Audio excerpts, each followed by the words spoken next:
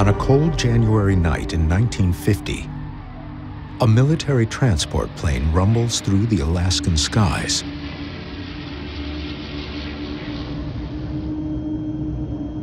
On board, 44 people en route to Montana. 2 hours into the flight, they communicate with base. And then,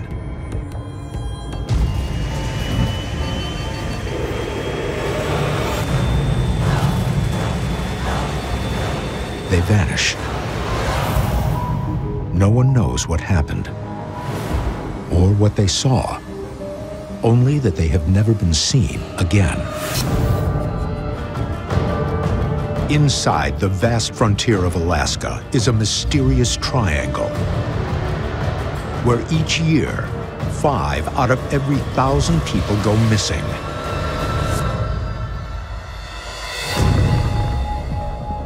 Something out there. 3 investigators look for answers. Jax, a former police officer. Ken, a specialist in strange phenomena. And Tommy, an expert on Alaskan legends. Together, they uncover mysterious sightings and ancient legends, exploring the possibilities of those who go missing in Alaska. All right, guys, here we go. All right, ready to roll? The team's investigation begins outside Snag, Canada, right at the edge of the triangle, heading toward the site of the last reported communication of the missing C-54.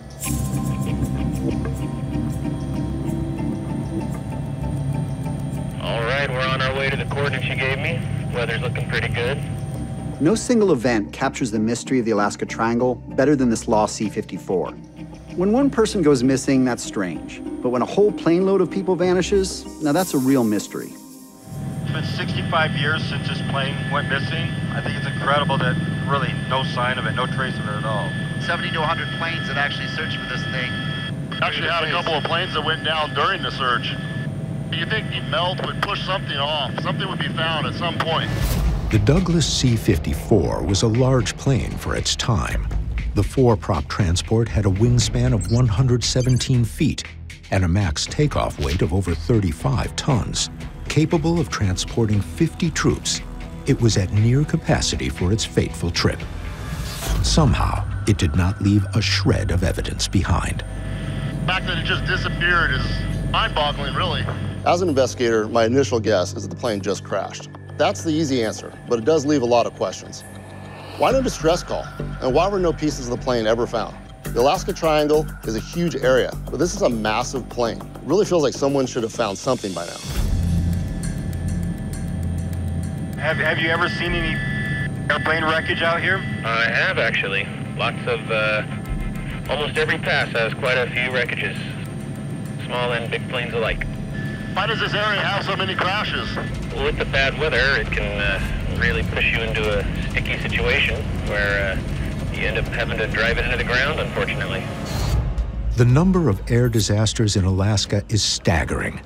Over the past decade, nearly 1,200 craft have gone down, almost 4 times the average per state, despite having only 0.2% of the U.S. population. One reason there's so many crashes here in Alaska is there's so many inexperienced pilots here. There are places within the state you can only get to by plane, and there's too many people doing it. Another reason is the dangerous wind shear that can come off the mountains. Even an experienced pilot could have problems with this. In native lore, mountains are often looked at as gods that can judge you. They can either protect you or strike you down. So we're coming right up on the location where the missing C-54 had its last radio transmission and essentially disappeared from radar, right up here in this little valley. See how close we are to the mountain. Another reading there again. We're holding pretty steady at 2.5 to 5. Ken Gerhard has an EMF meter, a device commonly used to measure electric flow in power lines. but it can also detect electromagnetic radiation in the atmosphere.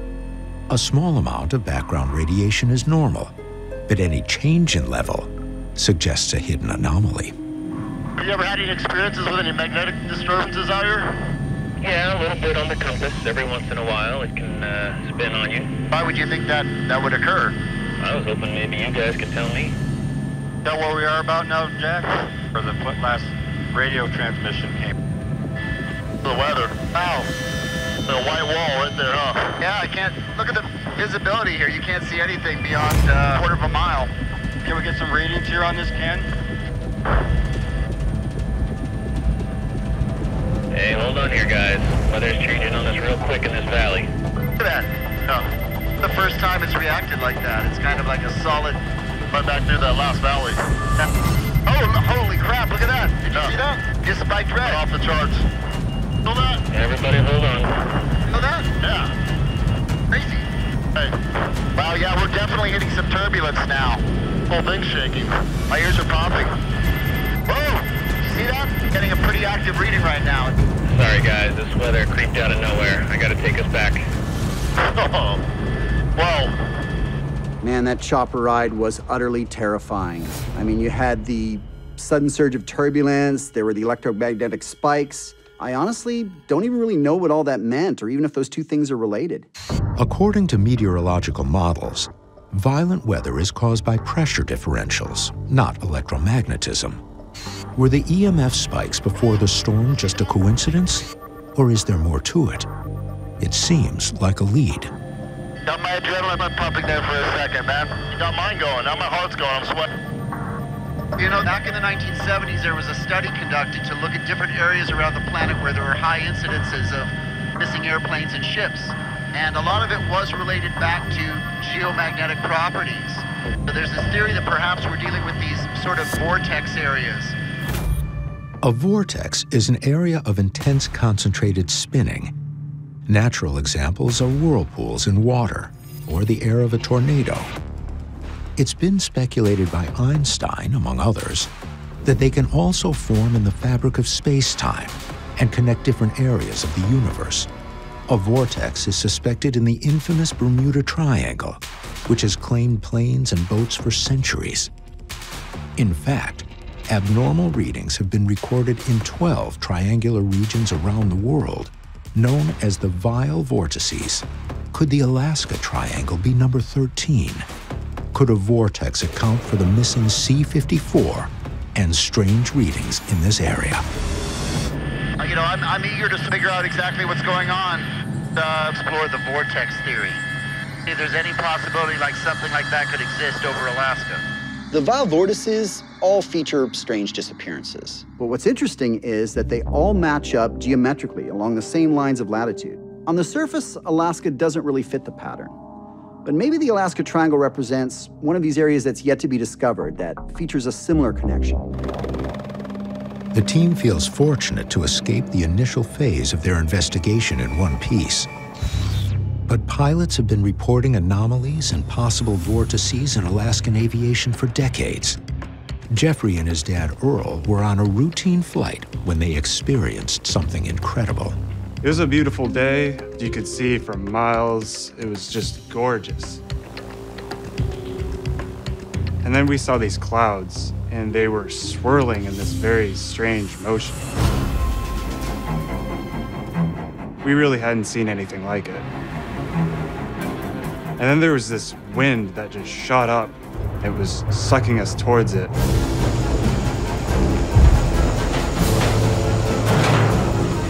Somehow, he was able to balance out the plane. We both got out of there alive. Just pure luck that day that both of us got out.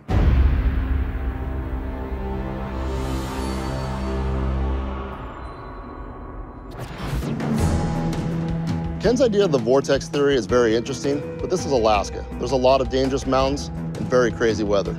So Tommy and I are headed to Anchorage to meet with a geophysicist named Gary Hufford. How you doing, Gary? Pretty good, and you? Good, thanks. We want to find out all the different reasons why this plane might have gone down. This is within this area where the C-54 went down right on the Alaska-Yukon border. And after 2.5 hours of communication off and on with Elmendorf, They basically disappeared. And they reported their last time that they thought they were over the little town of Snag, where the problem is that if they were not on that route, and they were actually deviating a bit, just to the south are some of the nastiest coastal mountains one can find in the world. End up in what we call the coffin corner. You've got strong winds, and with strong winds comes turbulence. You have winds coming down gaps. You have aircraft icing, and it means that if you take a flight like that, you may in fact run into some really nasty weather. If it's up in these mountains, the amount of snow they get a year is phenomenal. You could have had that plane crash in those mountains on a day when it snowed 4 or 5 feet, which would have hidden the plane very rapidly. Very quickly. Is there a connection between the weather in Alaska and the magnetic fields that we have here? It's certainly one of those things you have to look at. It is certainly something that you notice that pilots up here are really aware of magnetic deviation, because up here there's a number of things that don't work. What would that have done to their natural instruments that they're using in the cockpit at that time? The biggest problem when you see the magnetic storms is the compass. You'll see it bounce around. If you're trying to go north to a target, you're going to end up northeast. And man, all of a sudden you find out you're 40 miles, 60 miles too far to the east. Hearing Gary talk about planes that go off course and winding up in places called the coffin corner makes me think that this is just a crash. I don't think he'll support the vortex theory, but there's some evidence for it, so I have to ask the question. I was wondering if you could give us your opinion on possibilities of vortexes. Well, that one's a tough one to call. It's certainly one of those things you have to look at. There are some clues that say we have magnetic field changes. When I look at the magnetic vortex possibility, this is an area that we should be looking at. You hear the numbers about accidents, and Alaska's always many times above the norm for the United States, and yet we only have 0.2% of the nation's population. The question is, what's going on? Alaska, a vast expanse of untouched lands where more than 3,000 people per year go missing. Are the disappearances related to the strange legends of the Alaska Triangle? Witnesses claim visions of hairy beasts, carnivorous gnomes, even a mysterious vortex in the sky. In 1950, a military C-54 vanished with 44 personnel on board. The team has learned that magnetic anomalies might have something to do with the disappearance. Is it possible magnetic deviations created by a vortex might drive a plane fatally off course, or even make it disappear completely? While Ken Gerhardt researches that possibility, former cop Jax Atwell and folklorist Tommy Joseph have a meeting with aviation historian Rob Stapleton. Hey, hello, how are you? Good. They want to learn more about the military's initial search efforts in January of 1950. Here you go. There's some bedtime reading for you. It talks about C-54. There's also information in here about Operation Mike. Operation Mike was the code name for the search and rescue effort to find the C-54, named for the missing plane's commander, First Lieutenant Kyle McMichael. Operation Mike utilized 7,000 military personnel and covered more than 55,000 square miles. It lasted for nearly 3 weeks, but found no sign of the aircraft. You know, if when they were determining the search pattern, if they considered alternative things like the magnetic fields and other issues like that that might have led it further off course? That's kind of interesting. I would say that, you know, the airplane probably encountered a heavy mining area, and there have been a lot of reports of real strange magnetic activity. Over here on the 40-mile country, there were some people that said that they had heard an airplane flying low, and there was a ranger that even thought that he heard a thud after it flew over. Rob's theory is interesting. He thinks that magnetism might have played a role in the crash, but not as part of a vortex. He's saying that a high concentration of metal within the mining area of the 40-mile country could have thrown the plane's instruments off. This is definitely an area we should check out. I appreciate your time. Thank you. Pleasure's all mine. Based on the reports of magnetic disturbances and witness testimonies, the team heads out to 40-mile country, named for the nearby 40-mile river, to search for any signs of the missing C-54 plane. I'm gonna keep a lookout, see if I can see anything. Probably a long shot, but who knows? Maybe mining areas are a bigger problem for planes than we thought. The mining industry has long been a cornerstone of the Alaskan economy. Zinc, lead, gold, and iron have been pulled from the rugged mountains in 40-mile country by the ton. Iron especially is a ferromagnetic metal that could affect the compasses of a passing aircraft.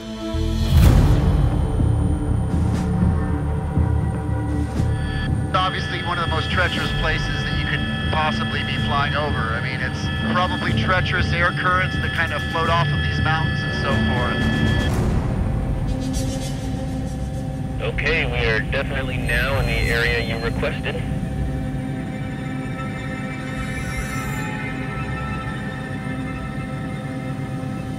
Hey, look up here. What's this? Looks like something's buried in the snow. What is that? See that? Hey, pilot, can you land us down there?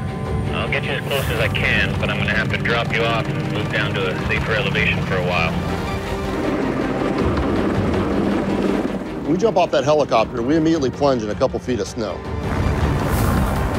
I know Ken is chasing the vortex theory, but when I look at this large valley, I can see how a plane could disappear out here. So the chopper dropped us off about 200 yards from the object we sighted. I'm really glad we have proper gear because this is a barren and unforgiving landscape. Anything could happen out here. Here we are, guys. Not gonna be able to walk in this stuff, that's for sure. Think we're at the spot? Yeah, this is a perfect starting point. Let's see. Good thing we have these shoes, man. Could that be a piece of our plane? Maybe. Holy crap. Citation. Looks like the hood of a snow machine. What would a snow machine be doing out here, man? That doesn't make any sense. We're in the middle of nowhere. You know, hunters, trappers. They'd come up this far? I'm sure they could get up here, yeah. Well, we're in a right area to search. We devised a plan to scan the area, but we're also going to utilize all the instruments that we brought along. In particular, the metal detector and the EMF reader to see if we can find anything that's buried under the snow. This is really tough terrain. We're spreading out so we can cover as much ground as possible. But this is a huge area. It's like finding a needle in a haystack.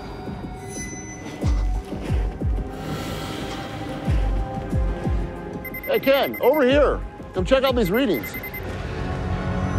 Jumping. Yeah? Color in there. There we go, there we go. Oh, did you see that? Yeah, there we go. Jumping off the charts. For the second time in this investigation, the EMF meter picks up strange jumps in electromagnetic radiation levels. If the meter was picking up the metal in this area, the reading should stay consistently high. But the wild, inconsistent fluctuations suggest some mysterious variable beyond just rocks. Similar erratic readings have been recorded in the Bermuda Triangle. Could these spikes reveal the opening and shutting of a vortex? There is a scientific precedence for this process. Black holes. A black hole begins with a collapsing star that explodes in a supernova, which releases massive amounts of radiation. The inner core then collapses, creating a vacuum so strong not even light can escape. Could the same process happen on a much smaller scale, right here on Earth? It is possible that vortices have been seen by native peoples for thousands of years. Mystical spirals can be found in the native artwork all over the Americas, all the way to Europe. Whatever inspired that art obviously made a lasting impression. You know, with regard to the vortex, I do have a theory that when the vortex opens, theoretically, it releases this huge amount of electromagnetic energy. But when it closes, and it would have to close quickly, it couldn't be open for a long time or it would suck in everything, right? When it closes, you have kind of a dramatic reduction in electromagnetic energy. That type of energy might affect, you know, aircraft, instruments, things like that, and cause them to crash. The vortex theory sounds cool, but until I see some hard evidence, like someone's actually recorded this thing, it's all just a bunch of talk to me. I think the plane can still be found. With the sun heading down, the team has to abandon their search for now. But in order to explore his vortex theory, Ken heads to meet with Melanie Hodgman, a fellow investigator of the unexplained. Ken Gerhard. Hi, Ken. Really nice to meet you. Pleasure to meet you. Thanks so much for meeting me out here. Not a problem. Ken wonders if a vortex could act as a doorway through which planes in the Alaska Triangle could disappear. And if so, could the door go both ways? Wow, this is really breathtaking, Melanie. It is a beautiful view. The whole state of Alaska, that's what I love about it here. The whole state looks like a postcard. I wanted to bring you to the site because I had a UFO sighting right over in this area. It was the most incredible thing I've ever seen in my life. And we're right in the trajectory that C-54 flight was taking in the 1950s. This revelation from Melanie about seeing a UFO here, this could be a game changer for our investigation.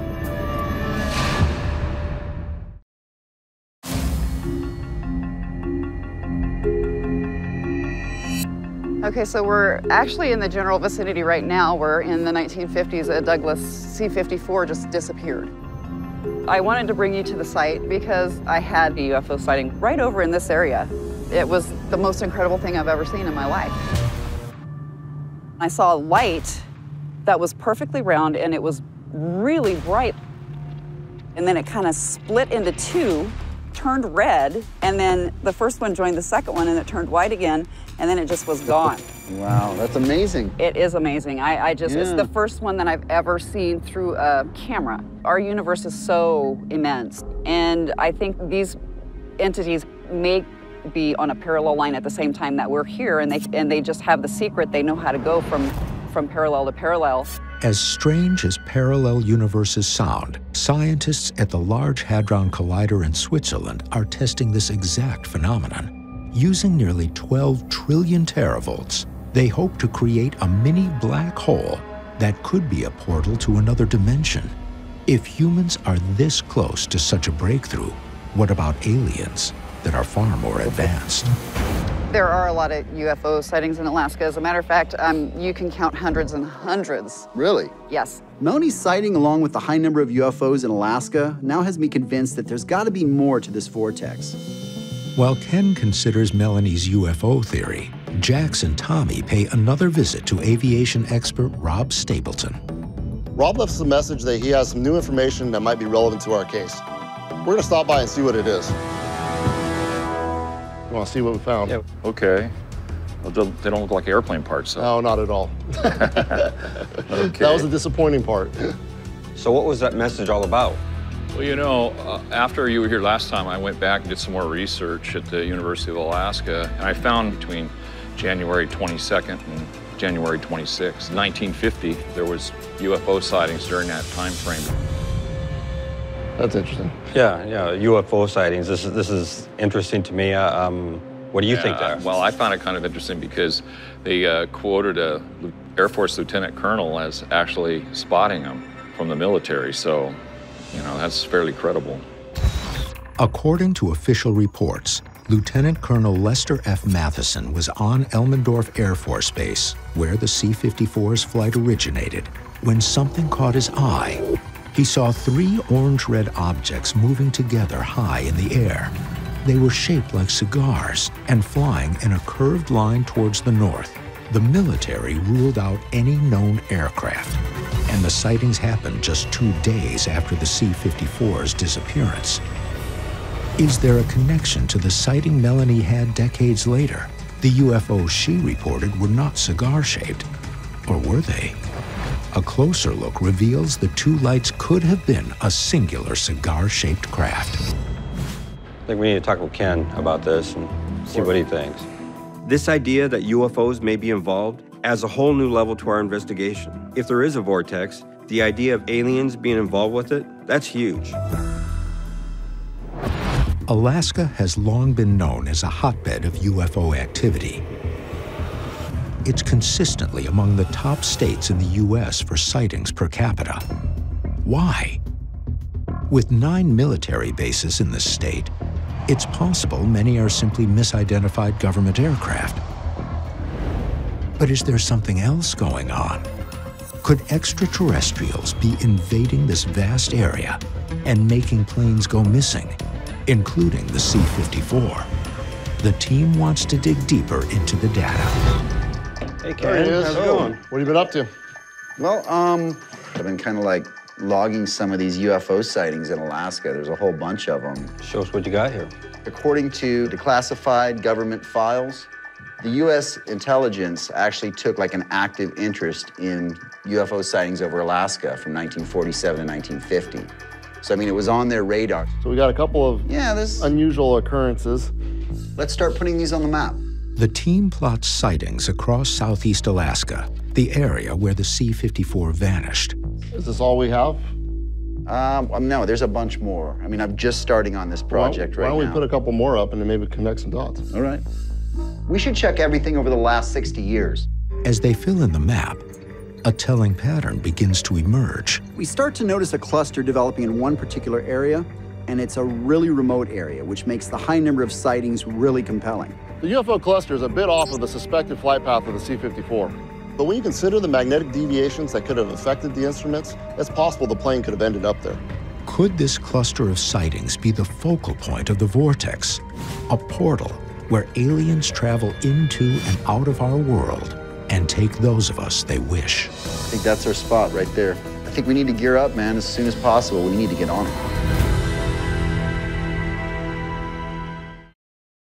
In the skies of Alaska, planes go missing with alarming regularity.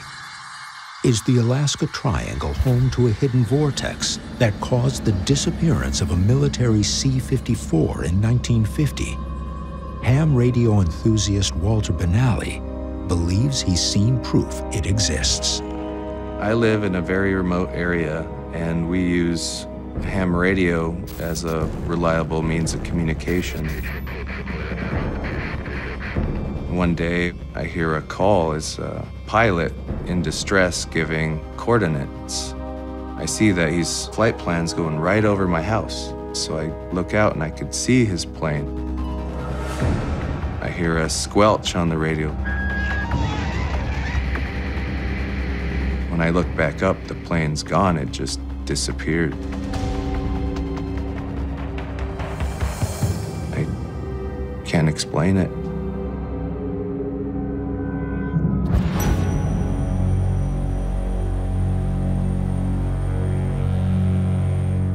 We're flying to our UFO hotspot, and I'm really excited because we're finding a correlation between a high number of UFO sightings and the spot where this airplane disappeared.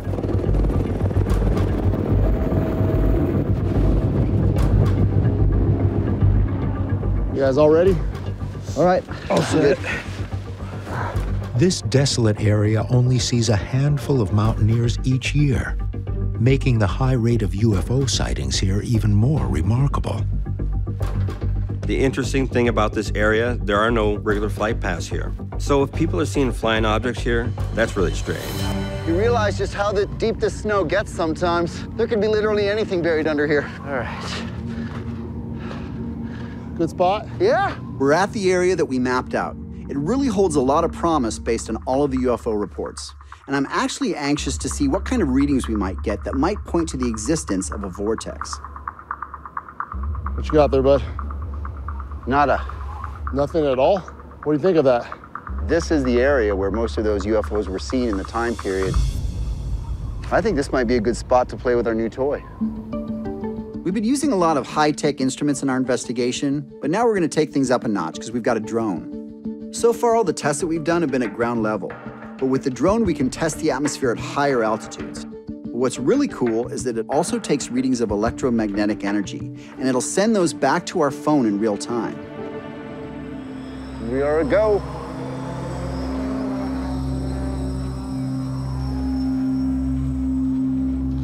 What you got there, bud?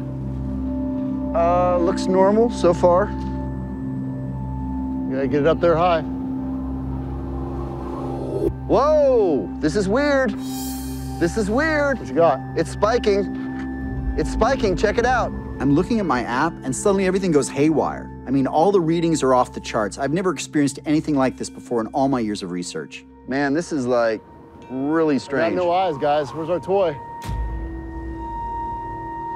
I lost it. I can't see it. Man, I'm losing everything here. Tommy, you got anything? No, I just lost it. It was here a minute ago.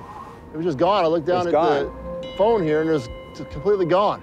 I don't hear anything either. I honestly have no idea what happened to the drone. It's the strangest thing I've ever experienced. I mean, 1 second it's there, the next second it's completely gone. Error, error. It's not possible. We lost it that fast. Error.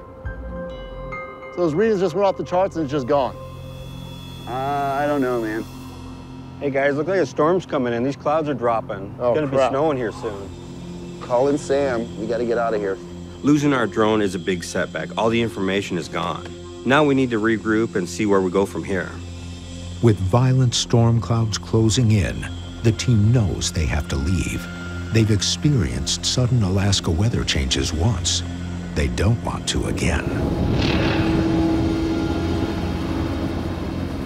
What do you guys think happened to the drone? Well, it just took off. I think flew right out of range. It's really distressing because, I mean, obviously we have a lot invested in that piece of equipment. You know, we don't have the drone anymore, so we're just going to have to kind of rethink things. It looks like the weather is getting a little hairy here, so hang tight. Wow, this is crazy. Holy cow. I'm changing flight altitude and searching for a smoother pocket. Try to stay relaxed. Wow, weather. This is ridiculous. We can't see anything here. This can't be good. This is pretty hairy. We're moving it fast. Heading in right into a whiteout here. Okay, it looks like the change in the pitch has given us some positive stability. Thanks for hanging in there. The crazy part about being in a helicopter in this type of weather is you can feel everything. You can feel every wind gust, and it feels like you're going to slam into the mountain at any moment. Hey guys, look. Look at that. What do you got? What do you see down there? What is it, Jax? Metal. Possibly a fuselage, maybe a wing. Well, whatever it is, we need to get down there and check it out.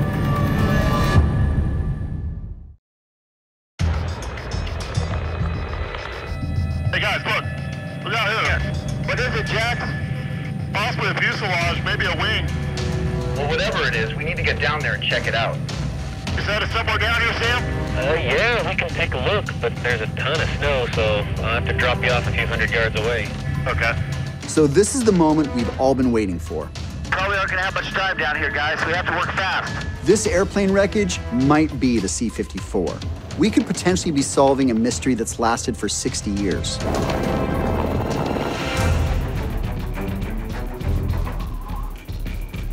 All right, guys, stay tight. We're hiking across the glacier towards this plane wreckage, and it's extremely frustrating. It's taking us forever. The snow is very deep, it's very slippery, it's freezing cold out here, and we're totally exhausted at this point, but we just want to get there. This air's really thin up here. And because we know that the weather conditions can change in an instant, we've got to hurry up and get this thing done. We're almost there, guys. That thing's pretty mangled. Any markings on it? Well, I mean, I see the good old insignia of the USA. What do you think, guys? C-54? Maybe. It's definitely a military aircraft. It's amazing how well preserved it is. Look at the hoses still on there.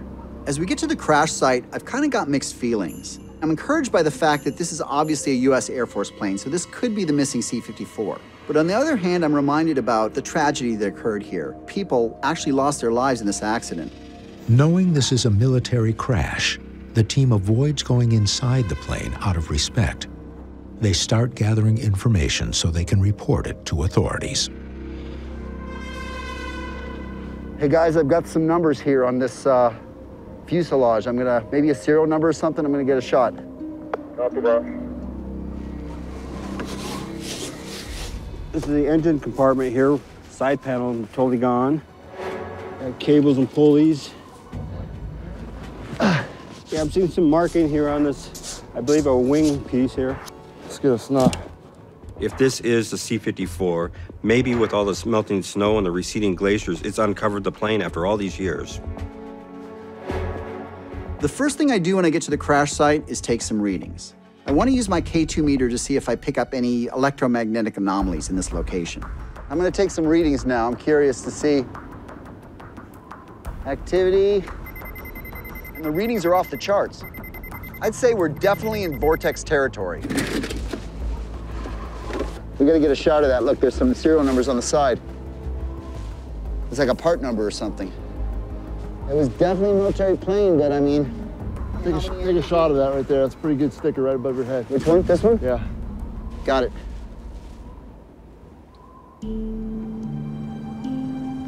Guys, we got 5 minutes till the helicopter's here. Let's roll through our checklist. Ken, you got all your readings? I got plenty of readings, man. Electromagnetic and radiation. All right, what we got here? We've got 2 motors in the wing and a fuselage. We got markings. Lots of serial numbers. Documented, all the serial numbers documented. Yeah. Just some photos.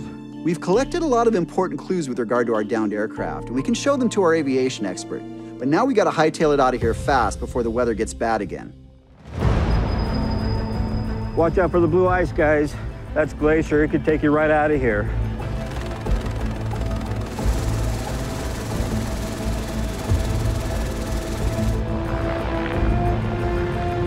Now, we're gonna meet with Rob and get his expert opinion as to what this downed aircraft might be.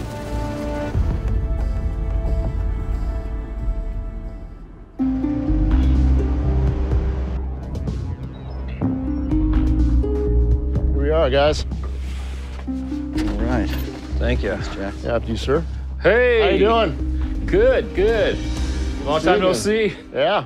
All right. We brought our friend with us. Okay. This is Ken. Ken, this is Rob. Rob, nice to meet you, man. Yeah, nice to meet you. Great hat. Oh, Hey, you good to too. see you again. Back at you. Yeah. All right, so what brings you guys here?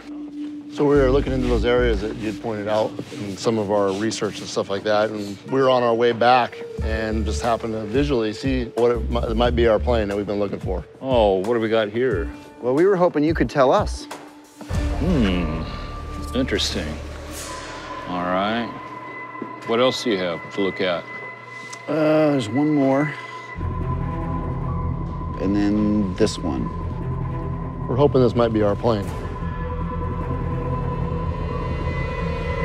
Yeah, I think I can tell what that is.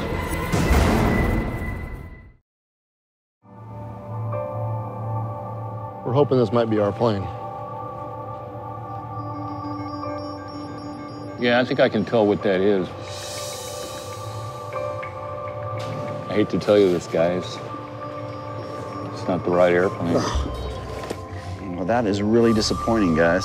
Extremely. It's a B-29 refueling version. There were actually 2 B-29s. The other one was coming back to Anchorage, Elmendorf, and they ditched on a glacier. Rob has identified the craft as a known crash from the 50s, one of several during that decade, including the C-54. Well, this is really good news because if there's multiple air crashes in this particular area, this could be the vortex we've been looking for. The fact that we've had so many downed military aircraft in one specific area, and it's the same area where we've had all these UFO sightings, it's very intriguing. I think we need to do more testing in this area, see what's going on out here. I agree, but let's get up there before sundown. Yeah. Rob, thanks for your time, man. All right.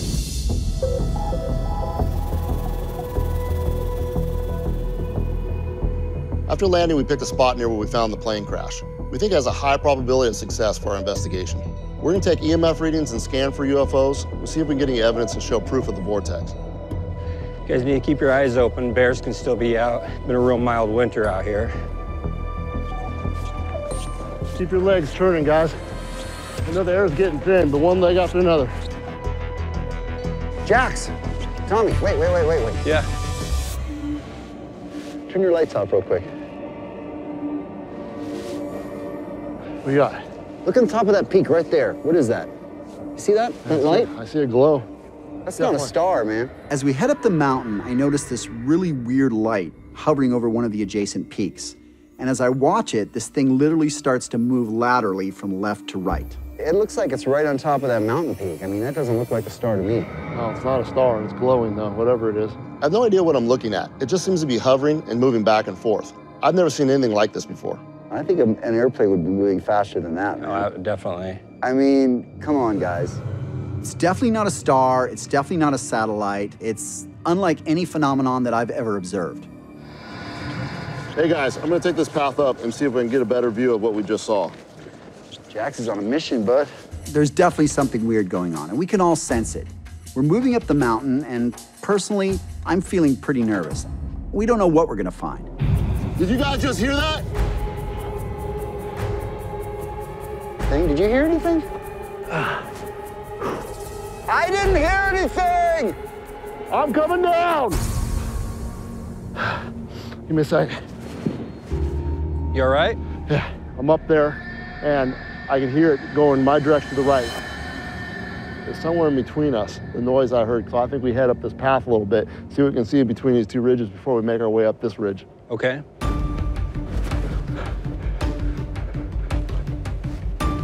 Wait, let's get this out. How's the radiation, Tommy? 0.08 curies. That's normal. I'm gonna do an EMF real quick. Okay. Oh, we're getting something. Look at that, man. It's crazy. We're definitely headed in the right direction. Eyes open, eyes open. Hey! What is that? Look! What is that?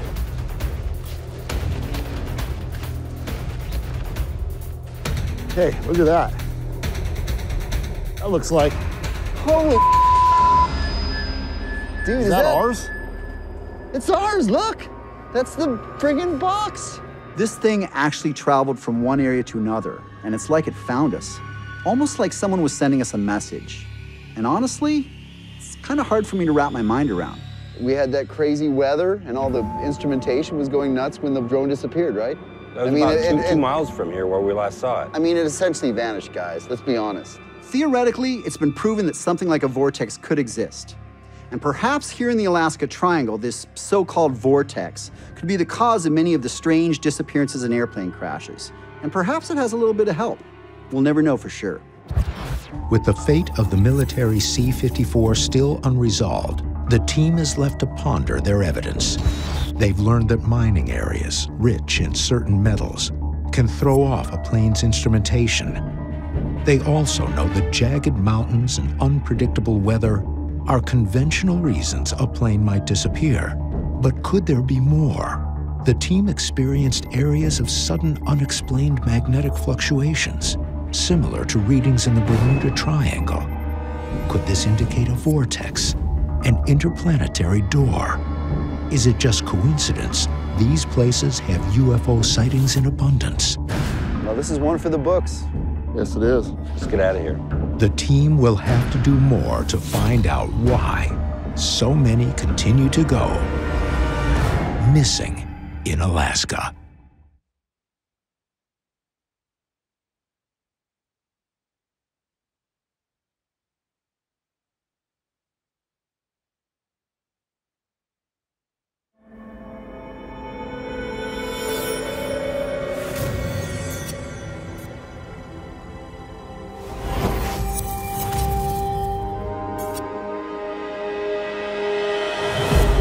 On a winter's night in 1987, outside Wrangell St. Elias National Park,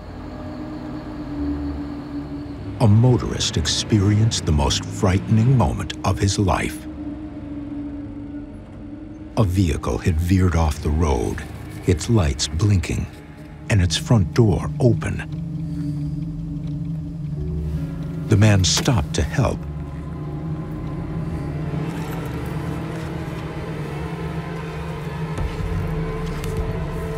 But there was no driver. Only blood.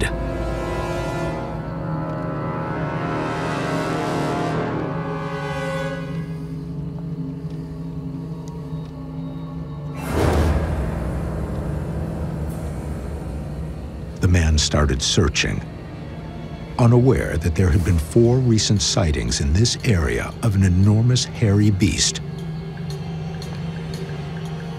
He was about to experience number 5. The creature is a local legend known as Hairy Man. Far more massive than Bigfoot. To this day, the missing driver has never been found. Inside the vast frontier of Alaska is a mysterious triangle, where each year, 5 out of every 1,000 people go missing.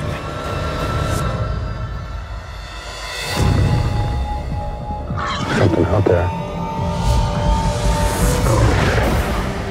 3 investigators look for answers. Jax, a former police officer. Ken, a specialist in strange phenomena.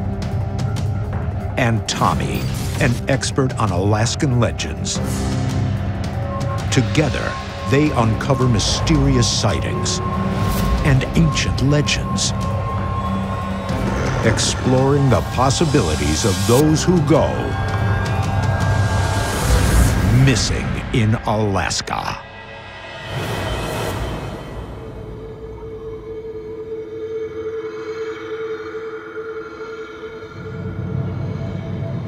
So around this bend up here, the team's search begins at the southern edge of the Wrangell-St. Elias National Park, where the abandoned car was discovered. The male driver's name will be withheld. What do you guys think? It looks pretty nasty. Wrangell-St. Elias became a national park in 1980. Before that, it was known for copper mining. But after this disappearance and other sightings around that time, it's now associated with the hairy man. Locals are saying there's been 5 sightings about a mile of location here, from the roadway to about a mile that way. Let's get to it.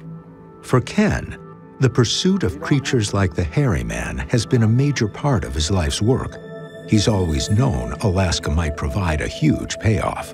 It's a vast wilderness area with lots of food, water, trees for coverage, everything that a large primate would need to survive out here. This area is full of potential for what we're looking for.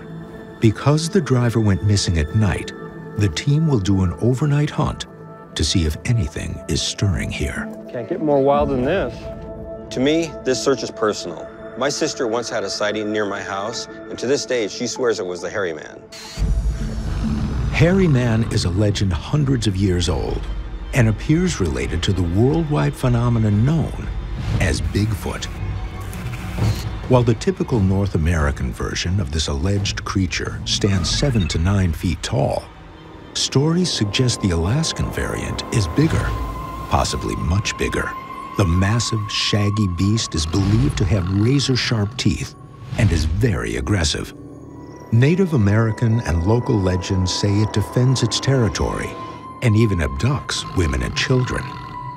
If there's a variety that's now attacking grown men unprovoked, it's a terrifying shift in the paradigm. What are we looking for, Ken? You're basically looking for anything abnormal, but the obvious things are gonna be like footprints. Hey guys. What you got? Sightings of the hairy man all over the world are always reported in places where you have conifer trees, pine trees. You're talking different cultures and Different everything. cultures separated by vast distances with almost identical legends about hairy men. There are a couple of theories as to why the hairy man may live around conifer trees.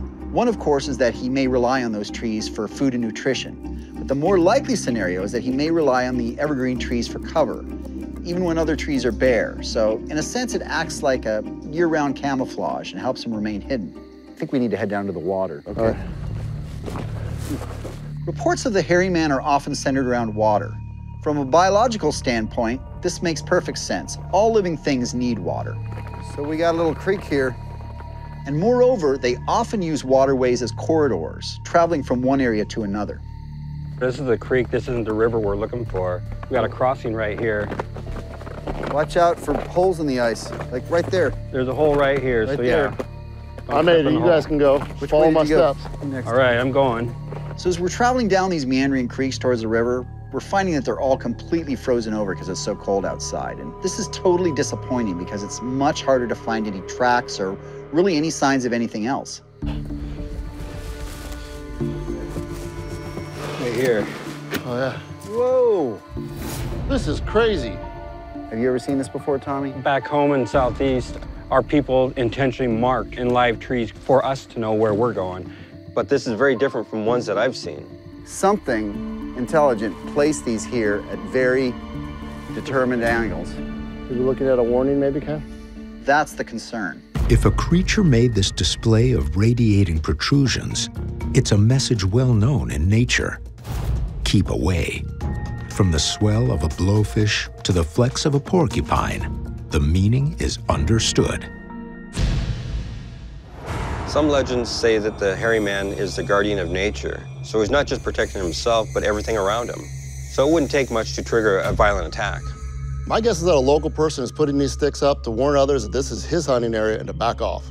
I know Tommy says the trail markers don't match what he knows, but he does live a long ways away, and there could be regional differences.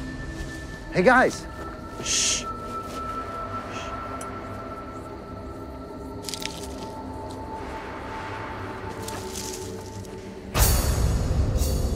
Let's turn our lights off and be real quiet.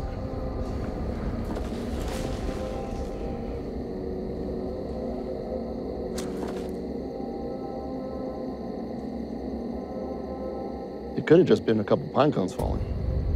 Getting jumpy? Well, it is getting late. We're in a denser forest. Watch your footing. What's this? What do you see? Hey. Hold on, hold on. Jeez. Look at that. Ken. Wow. Immediately after finding this strange X formation, we find a pile of large stones that are actually stacked together. And what's really remarkable is that these things are massive. I mean, they've got to weigh 30 or 40 pounds apiece.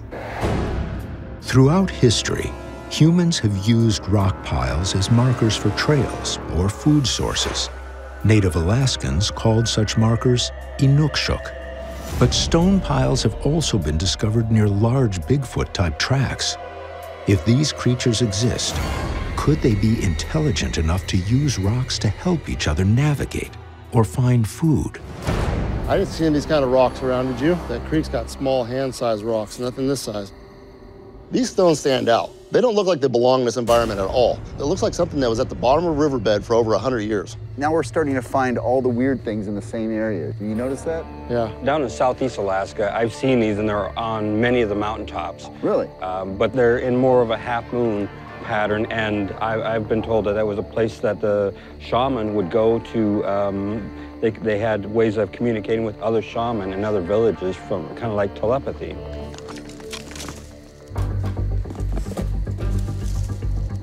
What's that? That was not a pine cone. When I heard that second sound, that put me on edge. One thing I know about the Alaska Triangle is that there are bears here and there are wolves, not to mention whoever put that warning marker up in the tree. Let's go see.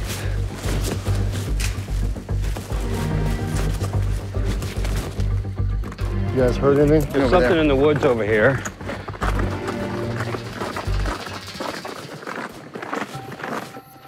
This the river, Tommy? We're definitely at the river. This is the river bank here, gravel bed here. Ken, you think that noise is from over here? Man, I don't know. It was right there in that brush. Hey, hey. Stay alert. It's right here. Oh, wow. It's definitely not a coyote or a wolf. When I see the track, my mind is blown. I'm obviously looking at something that's kind of in the shape of a human foot. This is definitely something extremely large, and I've never seen anything like this before. What do you think? Well, I mean, 5 toes? If I'm not mistaken. Look here, we have one here, another one there. I mean, the strides aren't that far apart. From there to there, you got 3 feet. And what I'm seeing is a double stepping bear where you see the front foot and then the back foot steps right in front of the front one, making it look like it's a big human foot. What I don't see are any claw marks. And usually bears have pretty pronounced claw marks in the front. What about a heel turning as it steps down? This is pretty soft sediment here, moving down like that. What do you think? It is a plantigrade animal, whatever it is, meaning that it's got a flat-footed stepping motion. I don't see as much as what Tommy's saying here in this one, though. I see more toes and heel. We each had a different idea as to what this footprint was. So we decided to make a plaster mold of it and bring it to an expert for examination. Either way, bear or hairy man, we know we're not safe in these woods. If this is a hairy man footprint, that's a big footprint.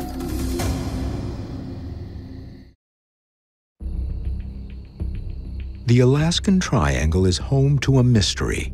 Where do the missing people go? Could some be victims of the massive legendary creature known as Hairy Man? Oh, wow. The team has discovered a large footprint in the woods. They hope an expert at the local zoo can provide some answers. Hey, hello. Are you Drew? I am. Pleasure to meet you. Hi, I'm Ken. Nice to meet you, I'm man. Tommy. Nice to meet you. We understand you know a little bit about bears. I do. I've been a bear viewing guide going on 15 years now. Well, that's awesome, because there's this great legend here in Alaska of this hairy man creature, very similar to Bigfoot or Sasquatch, and we actually found some prints the other night. Tommy's thinking that maybe it could be a bear print, so if you're willing to take a look at what we have. Sure. We have a cast that we made, a plaster cast of the actual print itself. Let's see it.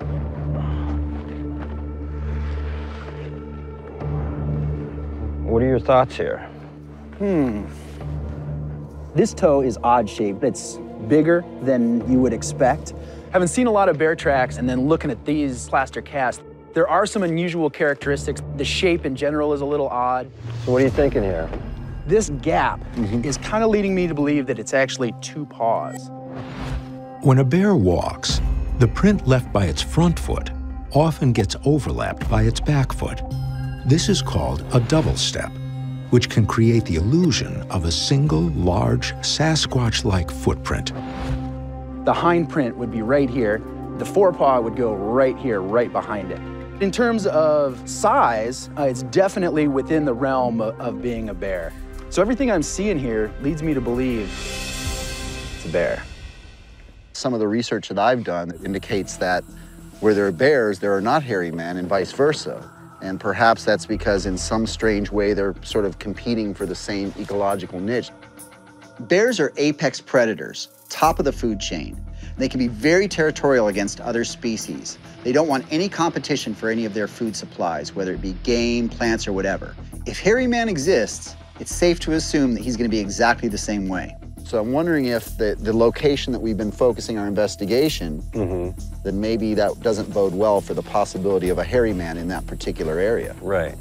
There were 5 different sightings within a year of the motorist's disappearance, but that was more than a decade ago. Could bears have driven off a hairy man-type creature? Was the driver taken by a bear? Or did he simply wander off for reasons unknown? The team will have to redirect their search. Well, thank you. Appreciate you coming out and helping us out with this. My pleasure.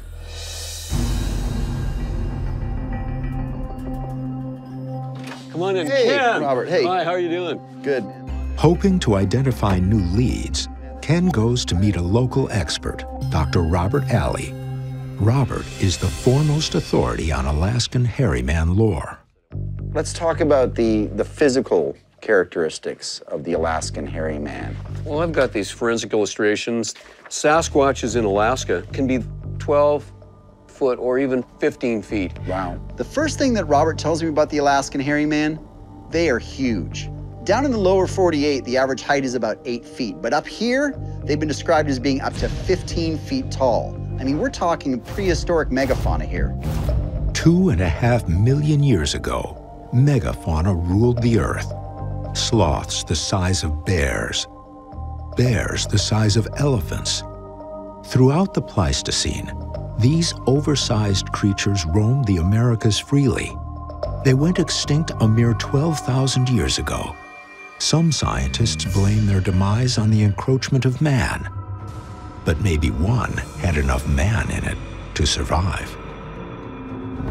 They run fast. They also sometimes have speech. Sure. The theft of women and children is attributed to these creatures. Wow.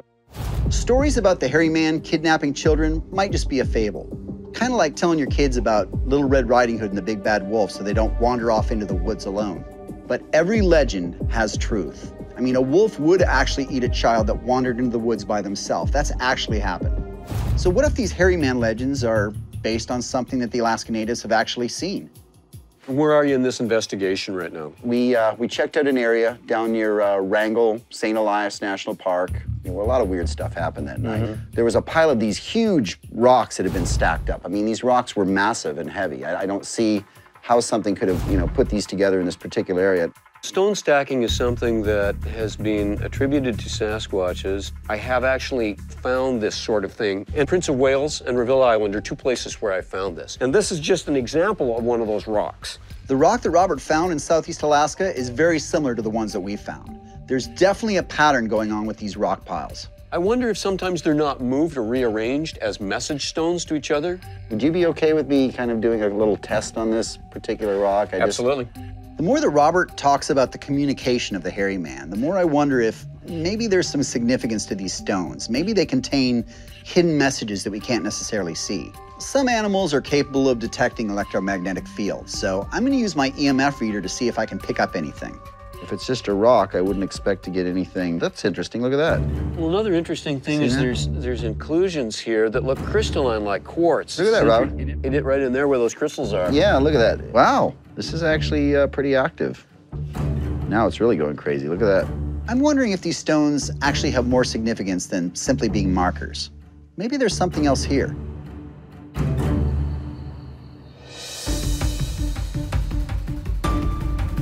The search for new hairy man sightings leads Jax to an incredible story about an old town called Portlock. This mining village in the Kenai Peninsula was abandoned in the 30s due to multiple violent encounters with a massive hairy beast. He and Ken arrange a meeting with a man named Moses, who claims to have information about the event. How you doing? I'm Jax. Jax? Nice to meet you. Okay. Well, you know, we're looking into some interesting stuff with the hairy man. So we obviously looked into the area of Portlock and just want to pick your brain about a few things. My dad, he was raised out in that area back in the 1930s. People started disappearing, hunters going out and not coming back. When they went to go check them out, they found out that they were just mutilated. The hairy man was scaring everybody away, and so everybody moved out. Hearing Moses describe these vicious killings is very disturbing. It indicates a much more violent version of Bigfoot than I've ever experienced. One time we decided to go check it out. Of course, the village was abandoned and there was nothing there. It was real eerie, you know, real quiet and everything like that.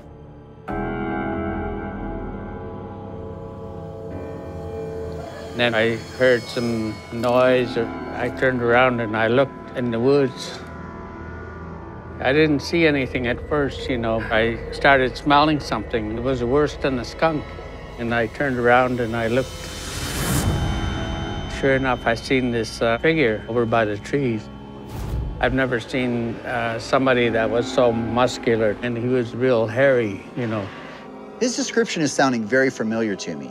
And one aspect is the very foul stench, the horrible odor. I've heard this many times before from eyewitnesses all over the world. The use of foul odors for defense pervades the animal kingdom. From tiny creatures like stink bugs and millipedes, to vicious predators like the wolverine, whose scent marking has earned it the nickname skunk bear. It's an effective way to avoid confrontation. Right now, telling it, it raises the hair on the back of my neck. Those are things that we don't talk about, because in our culture, we say that if we talk about it, hairy man will come around. Have you gone back there since then? No, I wouldn't go back, not me. We have a lot of interest in this area, and that's obviously why we wanted to talk to you. Good luck, you guys. Thank you. Thanks, Moses. Okay. Moses' description of the hairy man is very compelling. But the interesting hidden detail here is that the hairy man was terrorizing a mining town. And Wrangell, St. Elias, where the motors disappeared, was also known for mining years ago. I'm thinking there's a connection between these strange rocks that the hairy man's using. We've got to get ourselves to Portlock.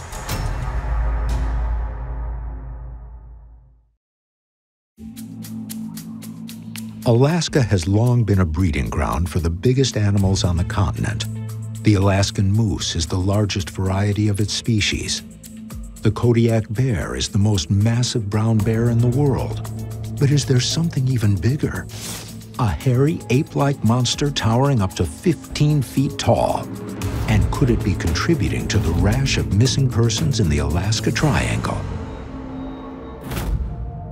After learning about brutal killings attributed to hairy man at a now abandoned mining town, and the unusual electromagnetic readings on stone piles the creature makes, the team heads toward the Portlock area.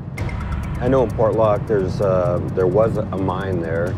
There's a lot of mining activity and then a cannery. There's all kinds of metal things there that might have some electromagnetic stuff happening there. This is a great area to really focus our investigation.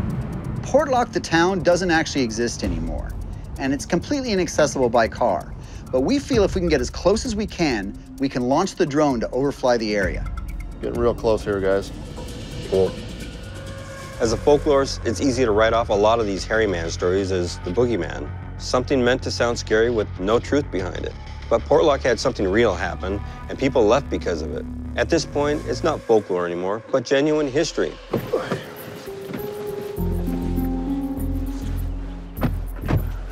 Check this place out. Yeah. All right, so you're gonna be monitoring the camera, right? Yes. Okay, what I'm gonna do is, if you can feed me those GPS coordinates, if we do see anything, I'll mark a waypoint, and that way we can track it later on the ground. It's all good to go. Good.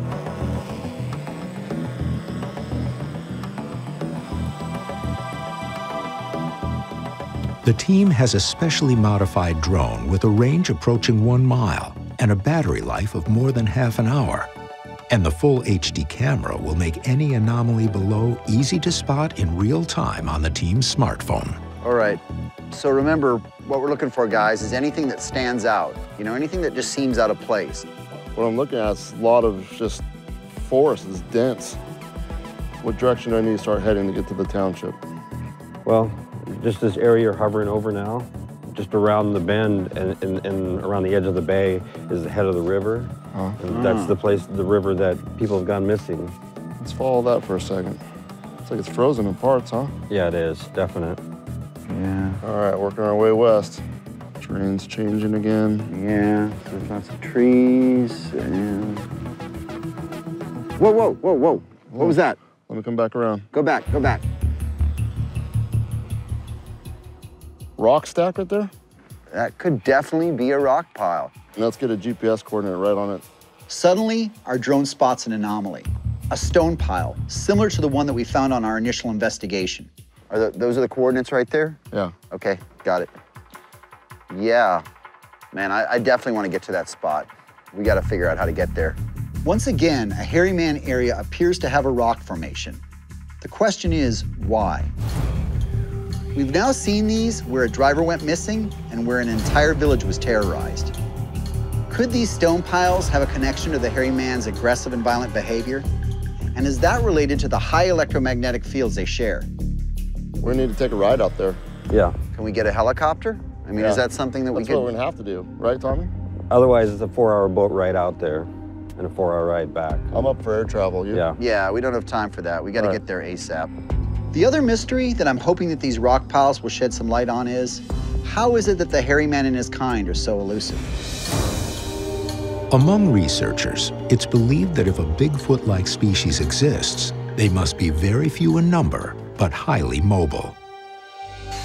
Researchers in the lower 48 have shown patterns of Bigfoot sightings in different areas at different times of the year, suggesting they migrate, possibly following seasonal food supplies.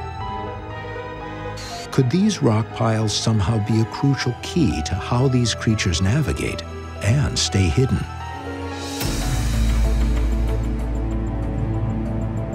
So I'm anxious to get to Portlock. This is going to be really cool. All right, guys, look like we're here. Living in daylight by the time you get down there. Hello. Hey, how you doing? Hey, Andy? You guys all ready to go? Yeah, yes, sir. Ready to do this. Thanks for giving us a ride. You bet. The team is being taken by chopper to the site where Portlock used to be, and they'll be dropped off for the night. The chopper will have to return to base and pick them up in the morning. This is hairy man country down here. They're always found in areas where there are a lot of pine trees, very green and rich. Going into this remote area is a little intimidating. I've heard stories of hairy man tracks meeting up with moose tracks and only hairy man tracks leaving. Anything that could kill a moose and carry it off would have no trouble tearing apart a man. Basically, we're gonna land, let's get through the coordinates, find a good place, you know, a safe place really tonight for us to set up camp. As we're flying over Portlock, I'm noticing how dense the terrain is. I'm looking at where a village used to be and how nature's taken it back. This is an excellent opportunity for something that does not want to be found, to hide and thrive. Can't get over the fact that this entire village was abandoned. Their mutilated bodies washed down into the lagoon from the river up above. That was definitely scary stuff.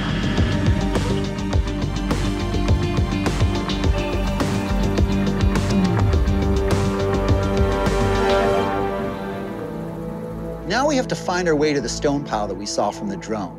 We have no idea how this thing got here. I mean, no one's inhabited this area for almost 80 years. We're gonna have to work our way through some dense forest into a potentially dangerous situation. And we're gonna have to do it on our own.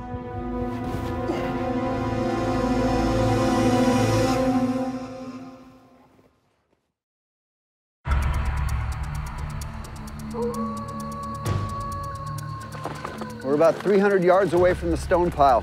Is that what you got on the GPS? Yeah, check it out. Here we are. So about 300 yards due southeast. In the woods near Portlock, the team treks toward the site of a possible stone pile they spotted with their drone. You guys all right? No. You okay, Ken? Yeah, I'm just getting hung up here. Guys, you're gonna have to hunker down low to get through this. Yeah. Watch your eyes. Hey, guys, over here, I think we got it. There's some rocks here, guys. These are massive stones. It's frozen right into the ground here, ice right here. I'm interested to see what this meter has to say, Ken. Absolutely. Ken uses his EMF reader to see if these rocks, like the one Robert Alley has, show any electromagnetic properties. It's just redlining. Let me see it on this side. Oh, guys, look at this. Definitely getting a hit in here. So maybe there's something inside the rocks. These lighter ones, they all look like river rocks to me. Exactly. First thing I saw them, they look like they belong on a riverbed. So it's not like a quartz or anything like that. I've got a magnet. Hold on. See that? It's not real strong, but it's enough to hold it there. There's a magnetic field that's kind of sticking on there a little bit. One interesting theory that Robert suggests is that the hairy man may be attracted to stones that possess geomagnetic properties. It's known that some animals use magnetic fields for navigation, and it's also known that the hairy man's elusiveness is legendary. Maybe there's a connection. Maybe these rock piles guide the hairy man to safe hiding spots. And if this is a safe spot, what happens to a native population if they build a village nearby? Could it have reacted violently and that's the root of the legends? And could the motorist have also traveled into one of these safe spots? It's all very interesting. Let's keep looking.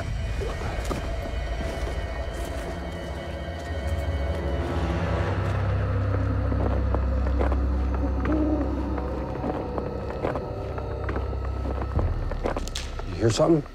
Hey, let's get down right here. Wait, yeah.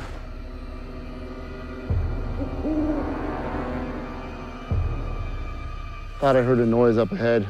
Almost just kind of had that feeling like I was being watched. If there are bears in the area, they do stay around the perimeter, and from what I'm hearing with the hairy man, they kind of do the same thing.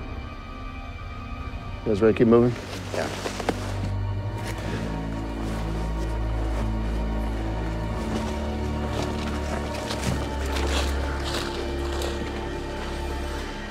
Jax! Got a break on a tree over there. That's totally bent down. There's another branch snapped off right here. Well, that's unusual. What is that, maybe 7 feet? Huh. What we need to look for is more of these in a line. Let's keep looking.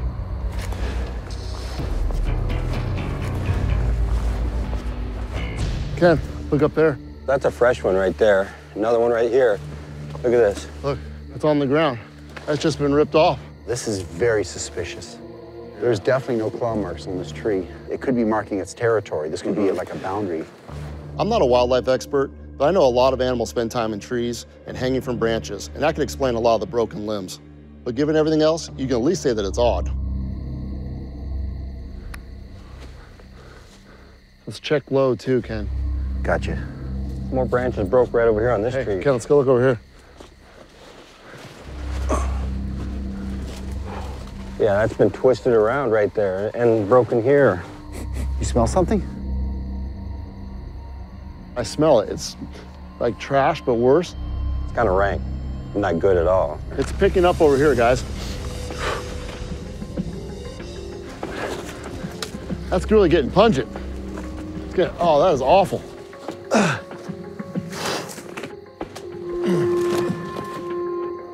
Guys, come on. Hey, this is a nest. This looks like a big nest. So we find this structure in the woods, a very rudimentary shelter. And it's reminiscent of the shelters allegedly built by the Ohio grassman, which is a Bigfoot variant. Perhaps this is a trait of the Alaskan hairy man, too. To me, this looks like a man-made survival shelter that's been abandoned. The problem is that this area is extremely remote. It would have to be somebody that's out here by themselves, living in isolation, and pretty much lost it. So it's some dude with major issues, but it's still a man and not a monster. This was obviously laid here. I mean, this is a natural fall, but all of this There's grass, more of it way back there. Way back there. See all the way to your left? That's like an organ or something. That's meat, there's organs. There's not a lot of blood.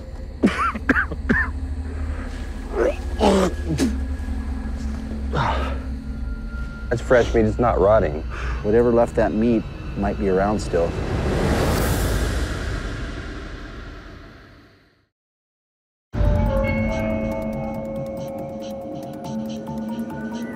In the Alaska Triangle, sightings of a Bigfoot-like creature called Hairy Man have coincided with reports of missing people.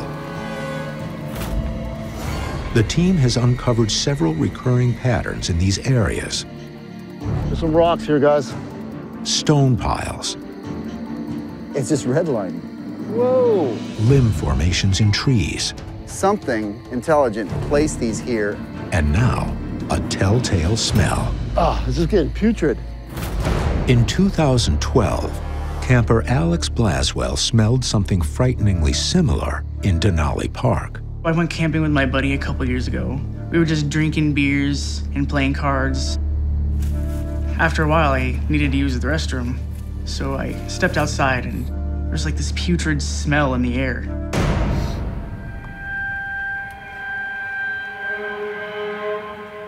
I went out into the woods. Then I heard something. So I shined my light out. Then I saw something. At first I thought maybe it was a bear, but it was definitely standing on 2 feet. I turned around and ran back to the tent. When I got there, I was so freaked out, my buddy didn't understand anything I was saying. I turned off the lantern and me and my buddy just sat in the dark for the rest of the night, staring into the woods. What is that? It's like a big nest. That's meat, there's organs. There's not a lot of blood.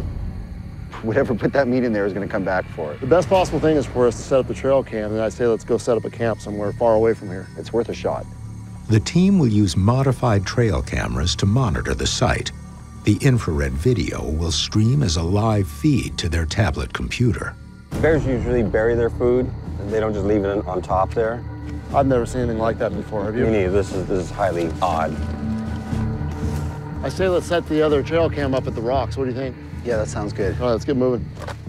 We need to set up 2 trail cams, one at the den and one at the stone stack, so we can get a safe distance away to observe it from our monitors. Who's got the other camera? I've got it. I think Tommy's got it. Let's look for a good tree. You guys got it? We got it. I'll keep a lookout. Come on, guys, let's hustle. All right. I think we got the right angle there, right? Is it armed? It's on. Right over there. Let's get out of here. We've decided to set up a camp. We're gonna listen, we're gonna watch, and if we're just lucky enough, maybe we'll get something. So we're looking for a level spot to set up tent? Yeah, somewhere far away. Guys, I think we need to head to high ground. Hey, up here. I like it. This is perfect. We got coverage from behind. We're gonna hear anything that tries to come up behind us. Lots of brush back there. Exactly, we got a good view of the valley below. We're not wet out in the open.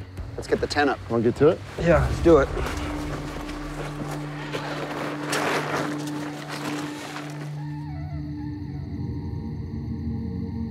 Let's see what this works.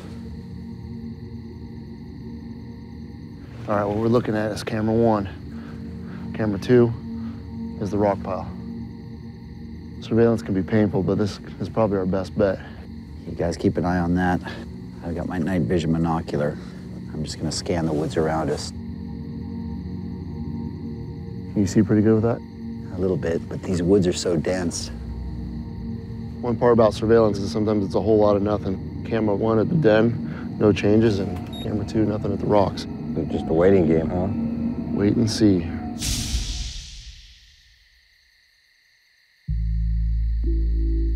I'll try something a little bit different. I think I'm gonna get the call blaster about. We've got some special sounds that I downloaded onto the hard drive.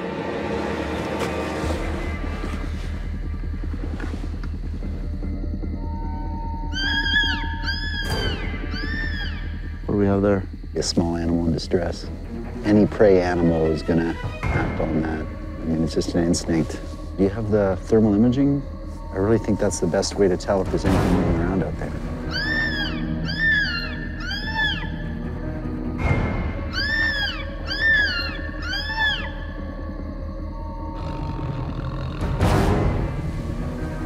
Did you hear that? Yeah. No. Something out there.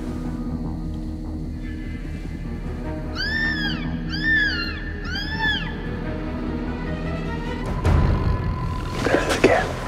There's it again. What the heck was that? Something out there.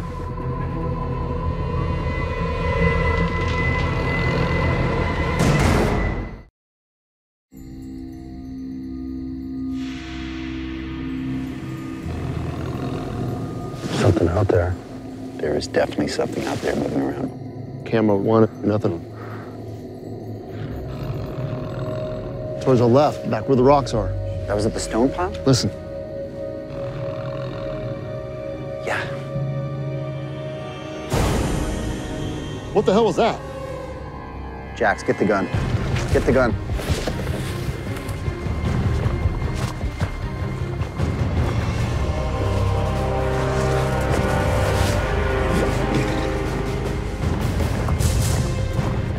Where's the pile? Where's it at?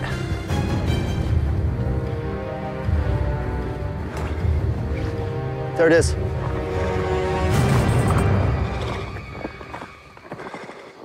Where's the trail cam? Where is it? I don't see it. It's gone? It's not here. Wait. Wait, it's right here. Tommy. Yeah. Camera's down. Are you guys sure you had it securely on this tree? It was on tight. We've got something. Look for tracks, look for hairs, any sign that anything was in this area. I know we attached the camera securely to the tree, but I still think it might have just fallen. I'm not discounting other possibilities, but you have to start with the most plausible explanation. I don't know what's up with that camera. It was very tightly attached. You know, they're supposed to be out there for weeks, even months. Sometimes legends are just legends, but I'm thinking maybe there's more to this one. Let's take a look at the rocks. Those have definitely been moved. Yeah. Yeah, no doubt. Okay, give me some light over this area here.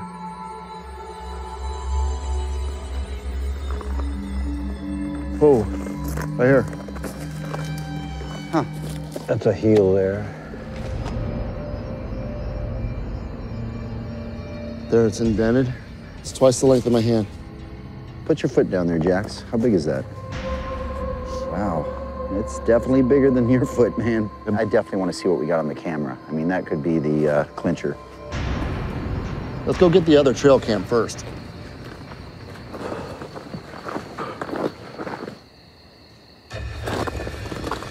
Ah, smells awful.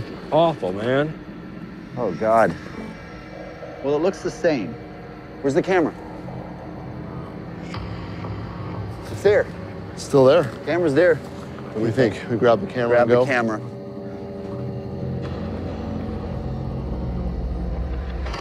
We need to get back to the tent. What do you think? I agree. Order stuff and see what we got. Let's get out of here, guys.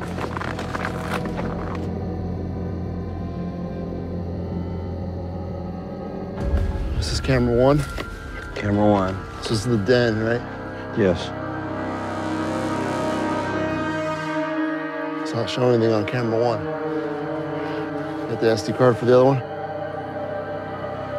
All right, here's the second camera. Oh, what was that? Let's rewind it, hold on. Come on. All right, here we go, ready? Oh! Just a shadow, I didn't see anything. Something walking across. Can you pause that? Here we go. Pause it. That's the best I can do. Just a big shadow. Can't tell what it is. No. Something large, obviously. Whatever it was, it's gone now. It's hard to be that close and knowing we're close to something. Truth be told, the hairy man mystery has been going on for centuries. Many, many people, including myself, have tried to find it and never have. Why haven't we found a body? You know, where do they go? The possibility of the hairy man existing is just too strong to be ignored. I mean, when you look at the incredible number of sightings and the sheer consistency of the descriptions, Just maybe these stone piles have a way of helping it avoid detection. And that leaves us grasping at shadows. It remains an enigma. For now, the most infamous beast of them all remains the most elusive. But is it because Hairy Man is a mere fabrication? Some combination of animals in the brush, wind in the trees, and overactive witness imaginations? We looked at each other, and that's the first time I've ever been that scared. Or is it possible this hairy man uses navigational abilities to hide and overpowering strength to defend its turf? Because unlike its victims, it actually wants to stay missing in Alaska.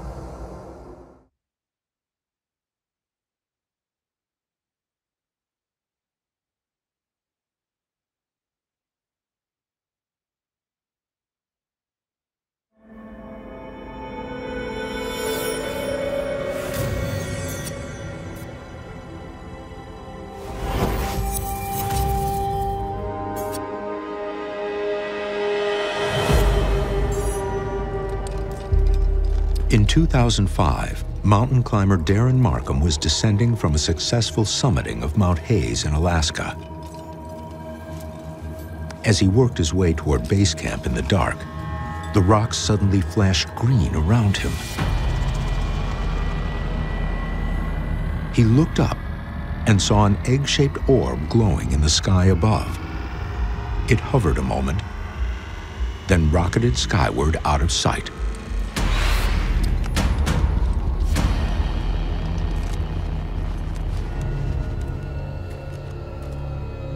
When Markham arrived at base camp, his partner, Sidney Yanovich, who was supposed to be waiting there for him, was gone.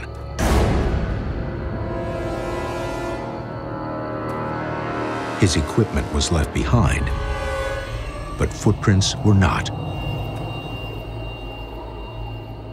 He had simply vanished, and he's never been seen again. Inside the vast frontier of Alaska is a mysterious triangle, where each year, 5 out of every 1,000 people go missing.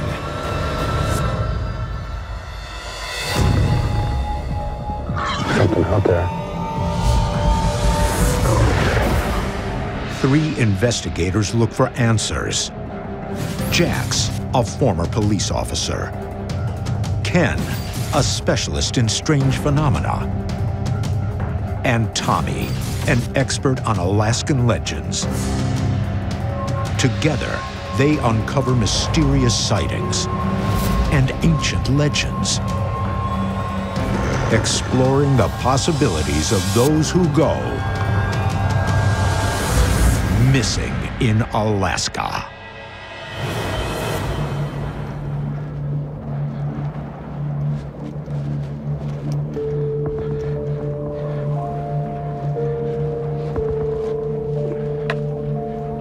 Mount Hayes is a pretty technical climb, isn't it, Tommy? Yeah, it's not one of the tallest mountains here in Alaska, but it's definitely a steep one. The team begins their trek to the base camp where the mountain climber went missing to see what evidence they can gather for their investigation.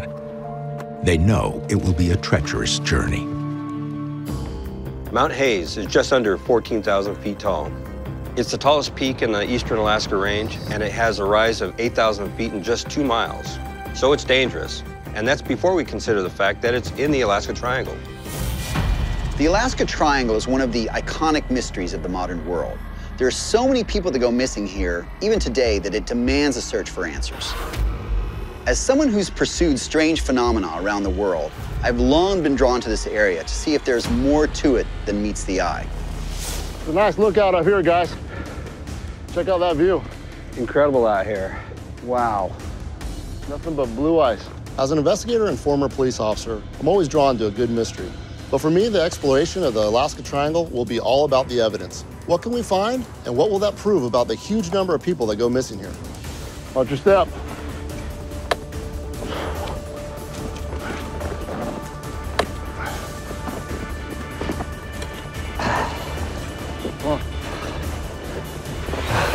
Yeah, slow and easy. Hard to see where we're going here. For me, exploring the Alaska Triangle is personal. My father went missing when I was young, and it's always had me wondering, what is it about this place that causes so many disappearances? When I came across Ken and Jax, who shared my curiosity, it seemed like a perfect opportunity to form a team and see what we could find. As night begins to fall, the team knows temperatures can easily plummet to 40 below on this mountain. But based on the story of the missing hiker and historical UFO trends, night is the optimal time to scan the skies for anomalies. UFOs are a pretty common phenomenon. I mean, you're talking about thousands and thousands of documented sightings around the world. There are a lot of people that will point to like the ancient civilizations and the way they talk about gods that come down from the skies. Since the dawn of time, man has looked to the heavens with both awe and dread. Comets and meteors inspired legends of angry gods flinging fiery swords. But even as astronomers began to decipher the motion of celestial bodies in the 1500s, artwork continued to show strange and frightening lights in the sky. Considering man has only been airborne since 1903, when the Wright brothers flew at Kitty Hawk, what could those other visions be? Famed astronomer Carl Sagan said, "It would be astonishing if there weren't extraterrestrial intelligence in our universe." I mean, what's your thought on it? Just a lot of these sightings being government test vehicles and concept vehicles and things like that. Alaska has 9 different military bases, including Fort Greely, which is right next to Mount Hayes. We're talking test flights and missile launches and activity at all hours. This could explain any strange sightings in the area. A large percentage of UFO sightings are probably experimental, top secret things, but there's always that small percentage that are completely unexplainable. The fact that experimental military craft accounts for so many so-called UFO sightings speaks to a larger fear. What if UFOs are in fact alien military? They may view us as enemies to destroy or mere ants to crush on their march through the cosmos.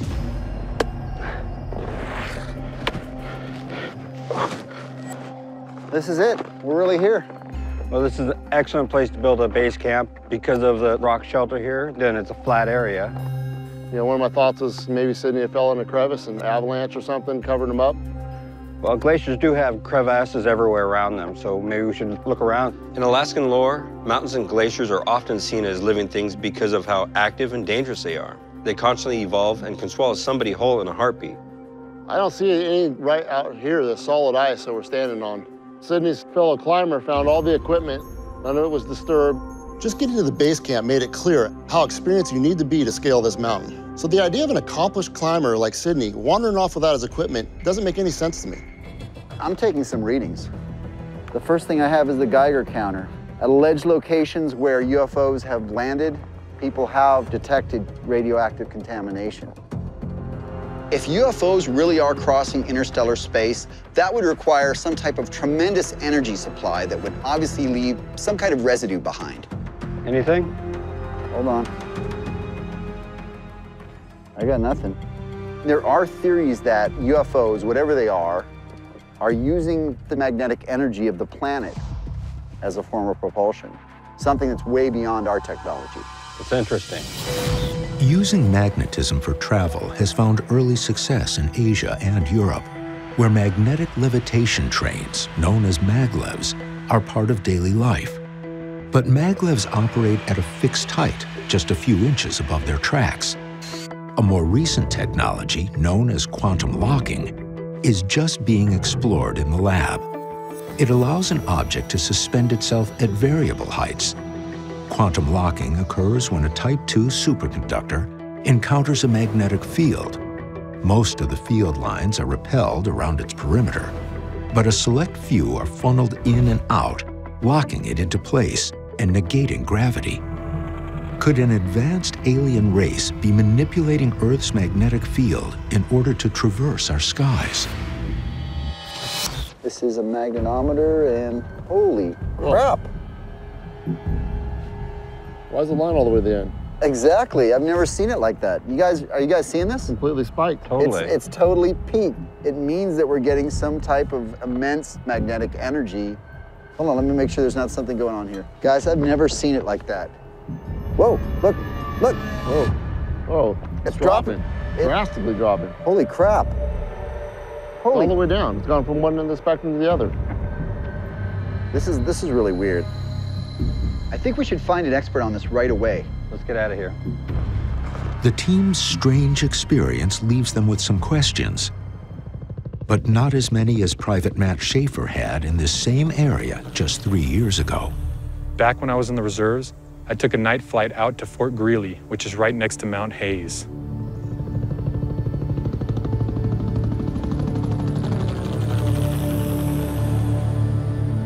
The weather was cold but tame. It was a typical flight I took numerous times before.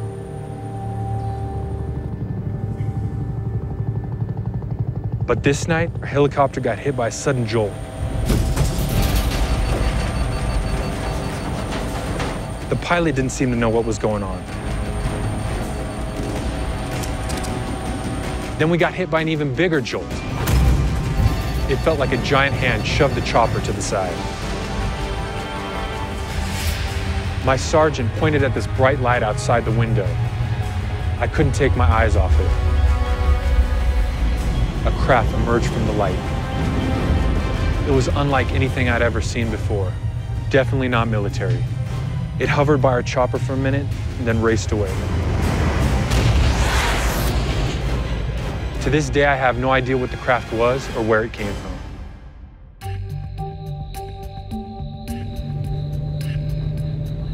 Based on their strange experience at the Mount Hayes base camp, the team schedules a meeting with the director of the Alaskan chapter of MUFON, which stands for the Mutual UFO Network. Brent Mitchell-Godet has been investigating alien phenomenon around the globe since the 1970s. If anybody can help us with this case, it's him. So the other night, the three of us were out on Mount Hayes. We were investigating an area where a climber had gone missing. And his fellow climber had seen strange lights in the sky right beforehand. Did you know a lot about the Mount Hayes area? I would say that Mount Hayes has a lot of questionable things going on. Back in the 1960s, an operative reported that there was an underground, in the mountain, UFO base on Mount Hayes.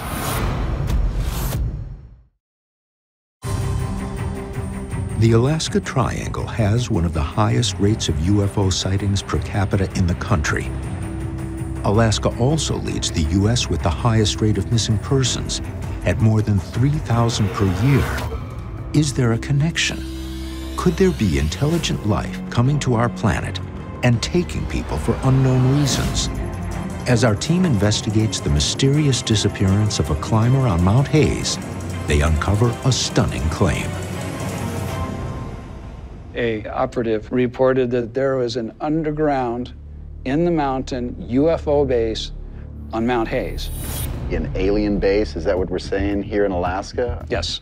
Back in the 1960s, the United States government started a program with remote viewing. Remote viewing is a psychic endeavor where a viewer attempts to discern distant events through extrasensory perception. It's a phenomenon that the U.S. government took seriously for more than 2 decades. In one experiment, famed psychic Pat Price earned credibility when he accurately drew a sketch of a unique gantry crane in use at a Russian military base. But Price also made other, even more incredible claims. What Pat Price reported is that the UFO base in Mount Hayes he saw as being a training base and a supply base. Guys, this is huge. Brent's claim about an underground alien base on Mount Hayes might explain what happened to us the other night. When we experienced that magnetic spike that slowly faded, maybe that was something beneath us that was retreating into the mountain. This makes me think about those legends of glaciers being alive and swallowing people. Maybe they're alive in ways that the natives didn't realize. For me, the idea of this underground base raises way more questions than it answers. It's an interesting idea, but I'm not even sure how we can investigate that claim. What would be a tool for us to be able to help in this investigation? More and more people are disappearing here in Alaska and attributing it to UFO abduction. Abductees that have actually been returned believe that they can and have communicated with the people that abducted them. They communicate on a telepathic level, so If you can get somebody that has been abducted and is willing to work with you, give it a shot. Telepathic communicator, and then somebody that can pass maybe information on to us. Exactly. Brett's idea might seem unorthodox, but if the US government can use telepathy and remote viewing and have success with it, maybe it's worth a shot to find an abductee to see if it can work for us.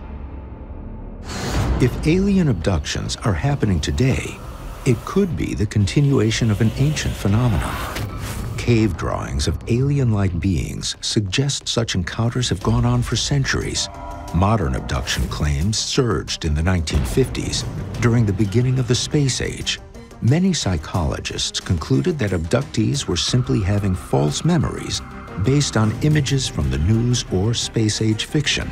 But could it be that our own advancement finally justified abductees' experiences and encouraged them to talk? Could the missing hiker and others in the Alaska Triangle be victims of aliens?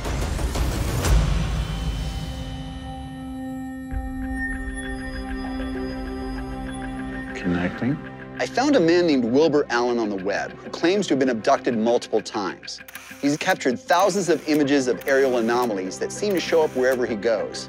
This seems to give his story a lot of credibility. So we were told that you were the guy we need to talk to about aliens and alien abduction. Well, for me, it started when I was 5. I was in my room, I went to bed, and my parents put me to sleep.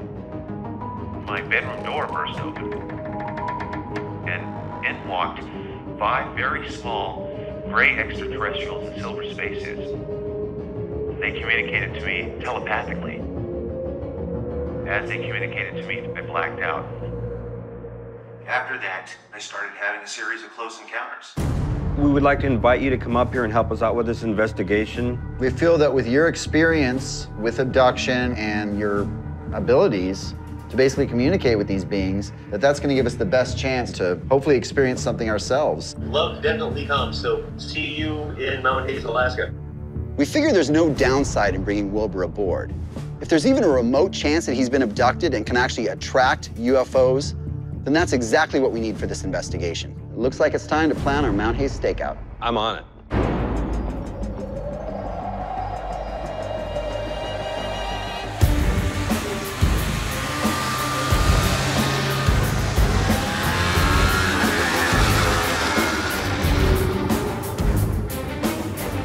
This the spot? Yeah. Well, we got a good view of Mount Hayes, right? Yeah, we do. Jax and I are out placing cameras in several locations, all pointed towards Mount Hayes. Tonight, we're doing a stakeout at base camp, and we're taking Wilbur with us. We're giving him a chance to work his magic and see if we can document any UFO activity.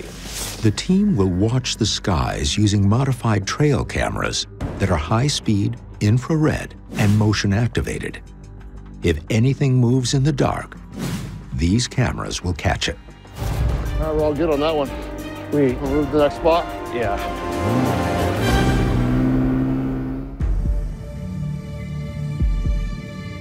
Is that him? It's our guy. Wilbur, you got a good view up there? Hey, how you guys. doing? Jax. Jax, good to Nice meet you, sir. It's Tommy and Ken. I'm Tommy. Tommy. Good to meet you in person, Wilbur. Good to meet you, sir. And this is a pretty bizarre case. Allegations of UFOs and abduction. This is right up your alley, right? Right up my alley. All right. I'm very skeptical of Wilbur's claims, as anyone should be. It's been shown in many of these supposed abductees, they're suppressing trauma from something earlier in their life. I don't know if this is true for Wilbur, but it is something to keep in mind. Let's get up there before it gets too dark. The team begins their hike to the Mount Hayes base camp, where Darren Markham realized his partner Sydney had disappeared. They hope to capture images of any airborne objects, and if they're UFOs, try to confirm if they're coming into or out of Mount Hayes. Do you have any crampons? It gets real slippery out here on the glacier. I got them. When we get to base camp, we're gonna set up the stakeout. Hopefully Wilbur's presence will draw the UFO to us. First, he's gonna set up his high-speed camera and try to capture an image that way. Between that and the specialty cameras that we set up earlier today, we're gonna try to gather some evidence about this mystery. This is as far we can go. We need to tether up before we go any further. I agree. Ken, we gotta get this rope around us.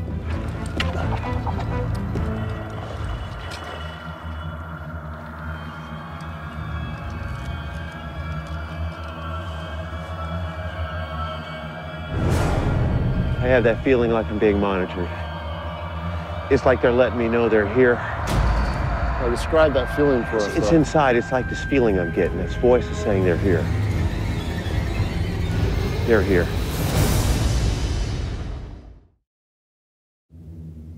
The wild, unexplored terrain of Alaska is responsible for more missing people per capita than any other state in the U.S. It's also home to a tremendous number of UFO sightings. Is there a connection? A recent mapping of UFO sightings and reports of missing persons shows a striking correlation. And Alaskan resident Jerry Wilcox believes he was almost one of those statistics. I live in an isolated area. Takes a long time to get home. I remember on that night, I was extremely tired. So I had my radio up louder than usual, and it made an odd noise. And I looked down for just a second, and then when I looked back up, there was a guy right in the middle of the road. Slam on my brakes, and when I stop, he's not there. And I looked in my rearview mirror, and there he was about 30 feet behind me. Just this eerie black figure. And this bright light overhead goes on, and I find myself getting out of my car. I'm not even consciously wanting to, it just sort of happened. And I look up at this ship hovering above. This thing wasn't making a sound, not moving. I was glued to that light. And the next thing I do remember, I heard a wolf howling. And that snapped me out of whatever it was. And I got in my truck and I got out of there. I expected whatever it was to follow me, but I didn't see the light again.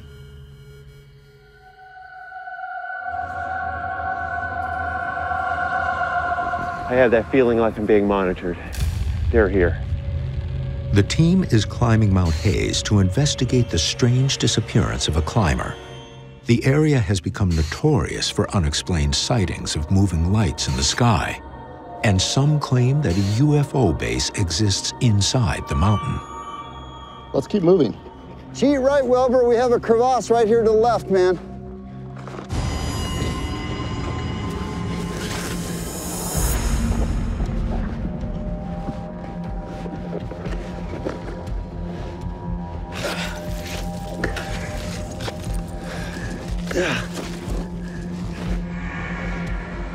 Let's keep it up, guys. We're almost there. Hey, Tommy, hold up. Check this out. Everything out here is shifted. Ken, get up here. Look at that, it opened right up. Woo! Yeah, this is shifting, man. This is not cool. This is an unstable platform. It's looking like we need to head that direction. Right over here? Yeah, to our 3 o'clock there.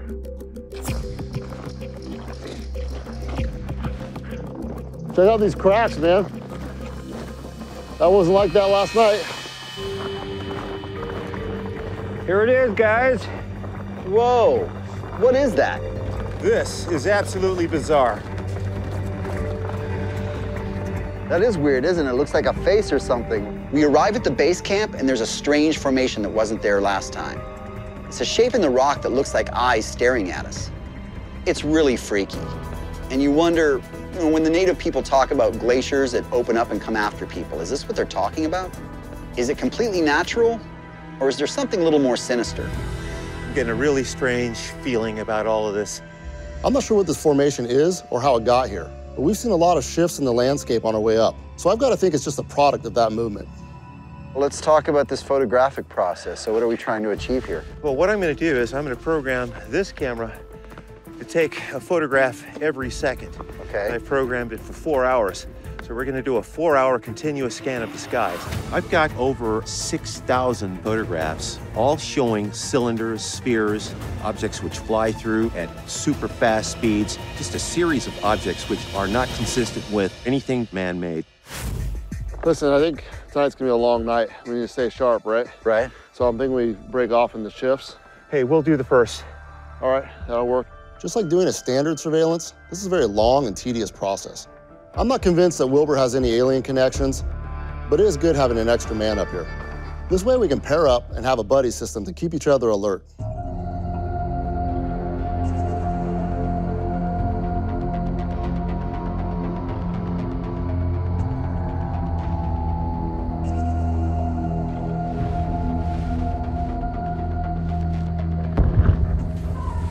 Did you hear that?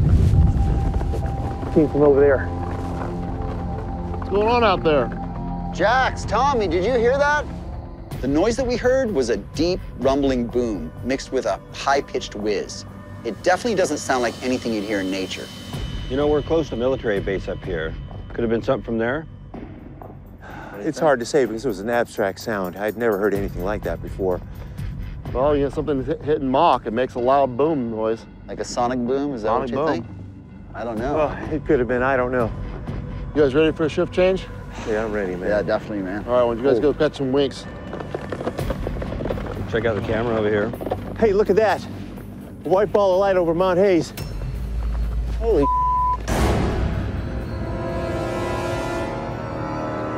Holy cow. The light over Mount Hayes isn't moving normally. It's changing directions abruptly, going from slow to fast in a blink of an eye. I don't know what to make of it. Wow. What is that?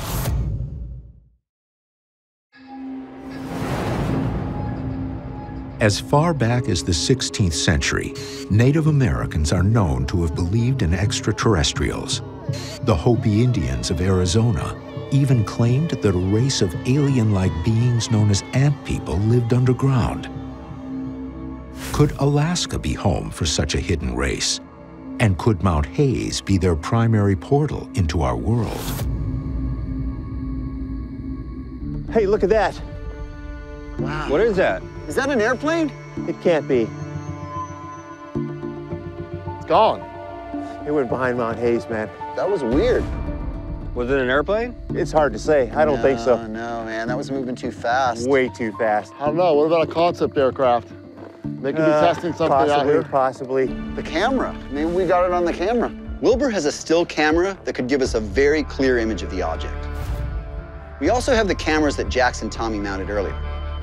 Those cameras shoot video, which would allow us to analyze its movements. I agree, we need to take a look at it. Well, should we grab the cameras and go check it out? Yeah, let's do that. We've been on the mountain for hours, and we have one sighting. We want to see if there's any way to track this thing right away. So we hurry down the mountain as quickly as possible.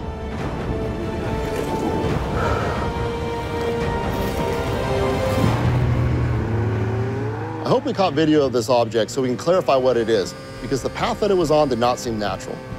I'm kind of at a loss of what we're dealing with.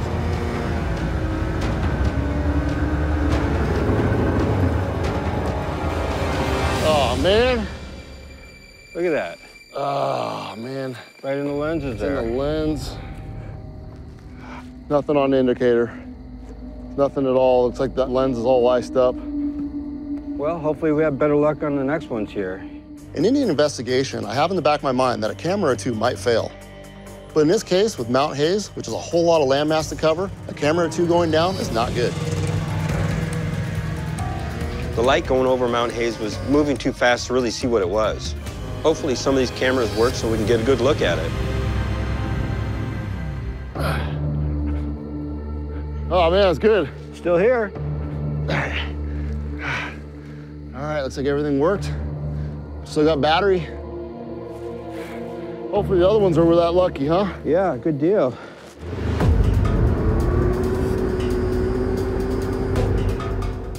As with most UFO sightings, the unusual movement of the object is what made it look like it was not man-made.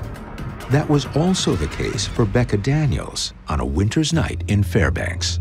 I was doing dishes after dinner and I was talking to my girlfriend on the phone. She just lives right in the neighborhood and she called me to let me know the northern lights were out. So I peeked out my window and I saw them and they were really pretty. Then my daughter wanted to go outside to see the northern lights. So we went outside and looked at the lights and they were incredible that night. just spectacular. But then suddenly there were these red lights streaking across the sky, and they started forming this circle. And then they were just gone, disappeared. I don't think I've ever seen a helicopter or an airplane in my life do that. And the only word I could use to describe this experience is UFO.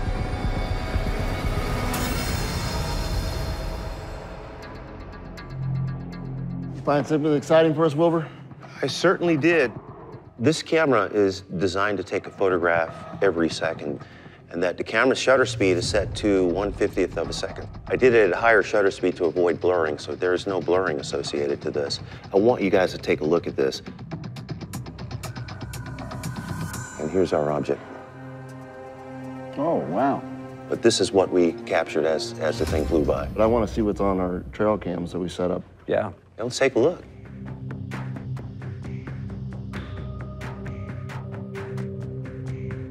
Could you fast forward a little bit?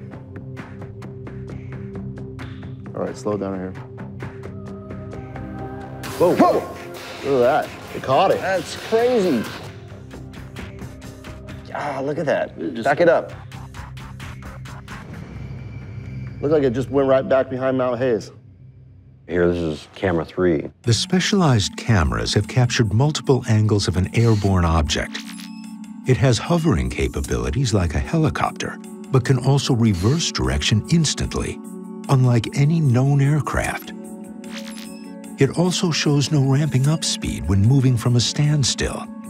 And based on its position relative to the mountain, the team calculates its drop speed at the end at just over Mach 1. So that's pretty compelling. I think we should probably start mapping some of the stuff out, guys. And this is where camera 1 is, right, Tommy? Yeah. This first one went down and got iced over, so it doesn't help us at all. And can you flip to the other camera? Camera 2, which is the one we had a lot of visibility off that shot. And there's the line of sight right there. Right. Camera 3 was the last one we set up, Tommy. The time stamp on that camera was perfect. Camera 4 went down, so it's no good to us. And the final cam is the one we all set up at the base camp. Right, base camp. All right. Yeah. And that line all coincides right here to this X, this spot. After determining the angle and location of all of our strategically placed cameras, we were able to get a pretty good beat on the area where the UFO was actually hovering. But we need to go there and see if we can find any kind of evidence.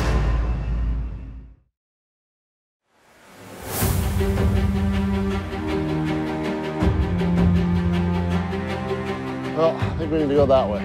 We got to get that drone launched. We're running out of daylight. The team is hiking near Mount Hayes after witnessing a UFO, alien or otherwise, and triangulating its position.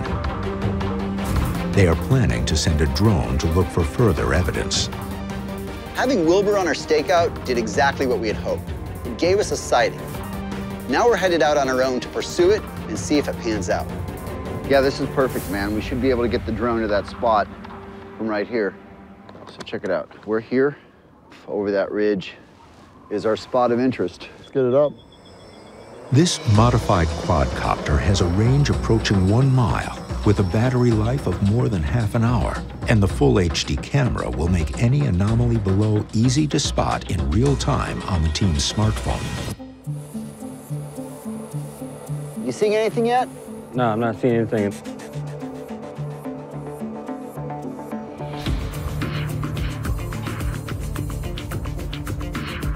Hey, what's that coming up?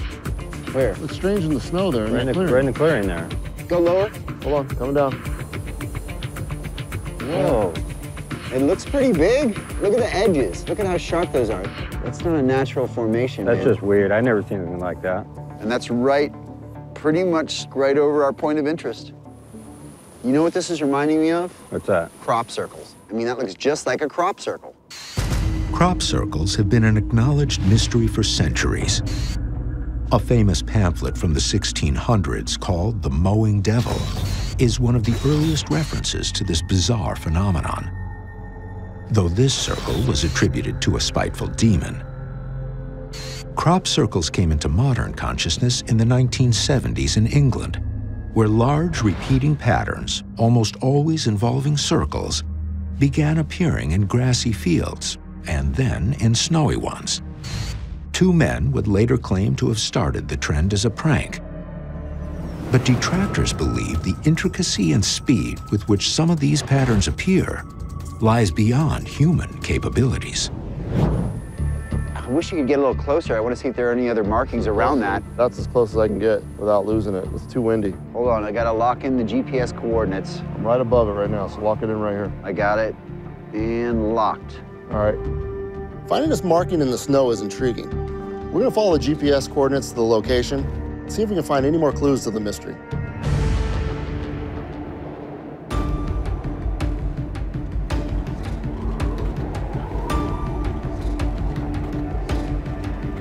Oh, it's up to the right. It's up there, shine your light over there. Is that it? I don't know, I can't see, shine your light over there. That's it. You guys, check this out. Don't step in it. Oh my God. That was like a perfect egg shape. As we get closer to the snow indentation, we notice that it's oval shape instead of round. Reminds me of the ovoid shape. The ovoid is a shape used in Northwest Coast native art representing new life. Are we about to find new life, alien life, here in the Alaska Triangle? Let's measure it. All right, brother, here. What do you got? It's 22 feet exactly. Holy crap. Ken, let's walk around the middle. Okay, gotcha. I'll just rotate. The precise regularity of this shape definitely suggests some type of intelligent force behind it. It's like 15 feet, 6 inches. 15 and a half by 22. But whether it has to do with UFOs or a hidden alien base below will require a lot more evidence. I'm thinking about those crazy readings we got up on the mountain at the base camp. We got that weird magnetic spike. The best evidence we've gotten for the UFO base in the mountain was when the magnetic reading at the base camp started dropping, as if something was retreating into the earth. A similar reading here could really bolster that theory. What do you got there, Ken? All right, we're right about 0. You guys seeing this? It's zeroed out. No change, still at 0. The magnetometer isn't giving us anything, but that doesn't eliminate the theory in my mind. It could mean that whatever was here is long gone by now. The next thing I would want to do is take some readings of the radioactive content of this circle. Let me get the Geiger counter out. It's going up. It's rising. 21.6, 28. There is some radioactive contamination in this area. That's what it's showing. Okay, it's going back down. 21, 18, normal. Ken, I think we're getting unhealthy levels there. Definitely. We're actually getting intensified readings of radiation, and that's pretty unsettling. I mean, you don't want to be near something that's giving off radioactive energy. Let's get a sample. We can take it back to get analyzed. We've got photos. We've documented it as best as possible. It's obviously getting unhealthy with the readings there. Yeah, I don't want to be around radioactive contamination. I don't even know if I want to be touching this. Yeah, don't put your fingers in there. I suggest we get a sample, maybe a few feet behind you as well, for comparison purposes. UFOs have often been linked to radiation, so we think this could be an important piece of physical evidence that a UFO was actually in this particular location. We got it? We got it. Let's go. Let's go. Could these samples be definitive proof that UFOs exist?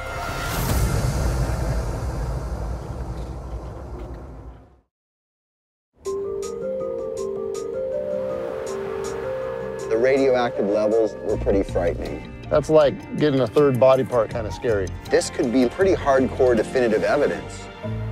We're on our way to meet Jim Anderson at the Earth Sciences Lab.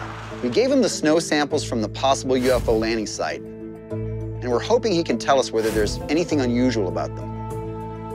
Good to see you again, Jim. Hey, good to see you. Hello. Well, what have you got for us? Eagerly awaiting this. I got your samples. I tested it with an ohm meter and tested its electrical resistance. And what I found was your control samples completely normal in every way. That was very similar to tap water, but sample number 2, very unusual. It tests out at 50 parts per million of tungsten. 0.1 part per million is normal. So 500 times more? Yeah. definitely an anomaly on the Earth's surface. Well, where could tungsten, that amount of tungsten, come from? There's only two things that I can think of. First would be a meteorite. We didn't see an impact point in the epicenter, did we? No, it was I didn't notice that. Completely flat. It had no burn marks. No impact. It's going to make a perfect dimensions of 22 feet by 15 and a half. What would be another possibility?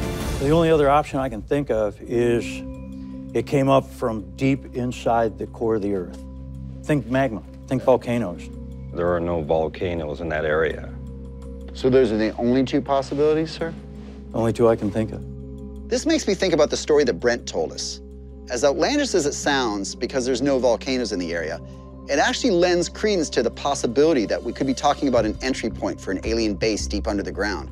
Would tungsten have any type of radioactive element? We were getting extremely high readings on our Geiger counter. Radioactivity, no, not at all. Well, we've certainly found something we can't explain. I mean, there's so many variables in our planet and our universe that we can't even wrap our heads around, you know? According to Jim Anderson, the only places to find concentrations of tungsten that high are in outer space or deep under the ground. In other words, the two places where aliens might live.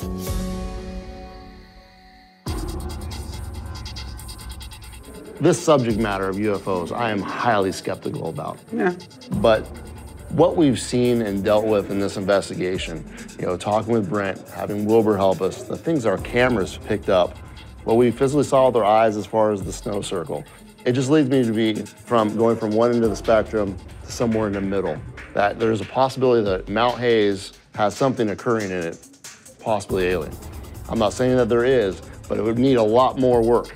I mean, you're talking about possibly having to excavate the mountain. As you know, that'd be impossible for us to do. The amount of money, get equipment in such a remote location, there's no way that's going to happen. The theory that Mount Hayes has a UFO base is ultimately hard to prove or disprove. Whatever's going on there would take military-level resources and funding to pursue. But we have seen some very strange stuff, and we can speculate. I got thinking about the indentation we found in the snow. Doesn't it seem kind of small to you? 22 feet's a decent measurement, but you know, it's not obviously transporting human-sized people, you know, very many of them anyways. It's just a small little patch in the snow. You know, Wilbur was talking about little beings that came in his room that were only like, you know, 3 to 4 feet tall. That's pretty typical as far as the way people describe these aliens.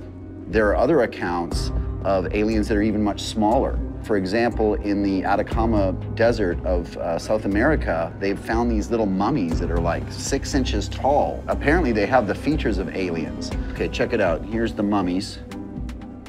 Can you see those little guys? That is strange. Think about the vast infiniteness of the universe. I mean, if we are not alone, then the odds are that there's, you know, not one other race of aliens, but there could potentially be hundreds of different types of aliens, and they could all be coming here for whatever reason. Okay? Anything's possible, right? It's true. It's a possibility.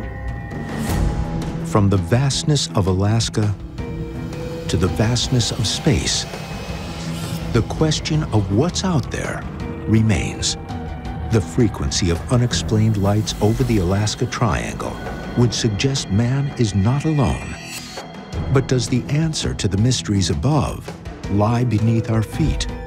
If alien life forms are responsible for the missing climber, and if Mount Hayes is the alien base it's reported to be, it could at least partially explain why so many people go missing in Alaska.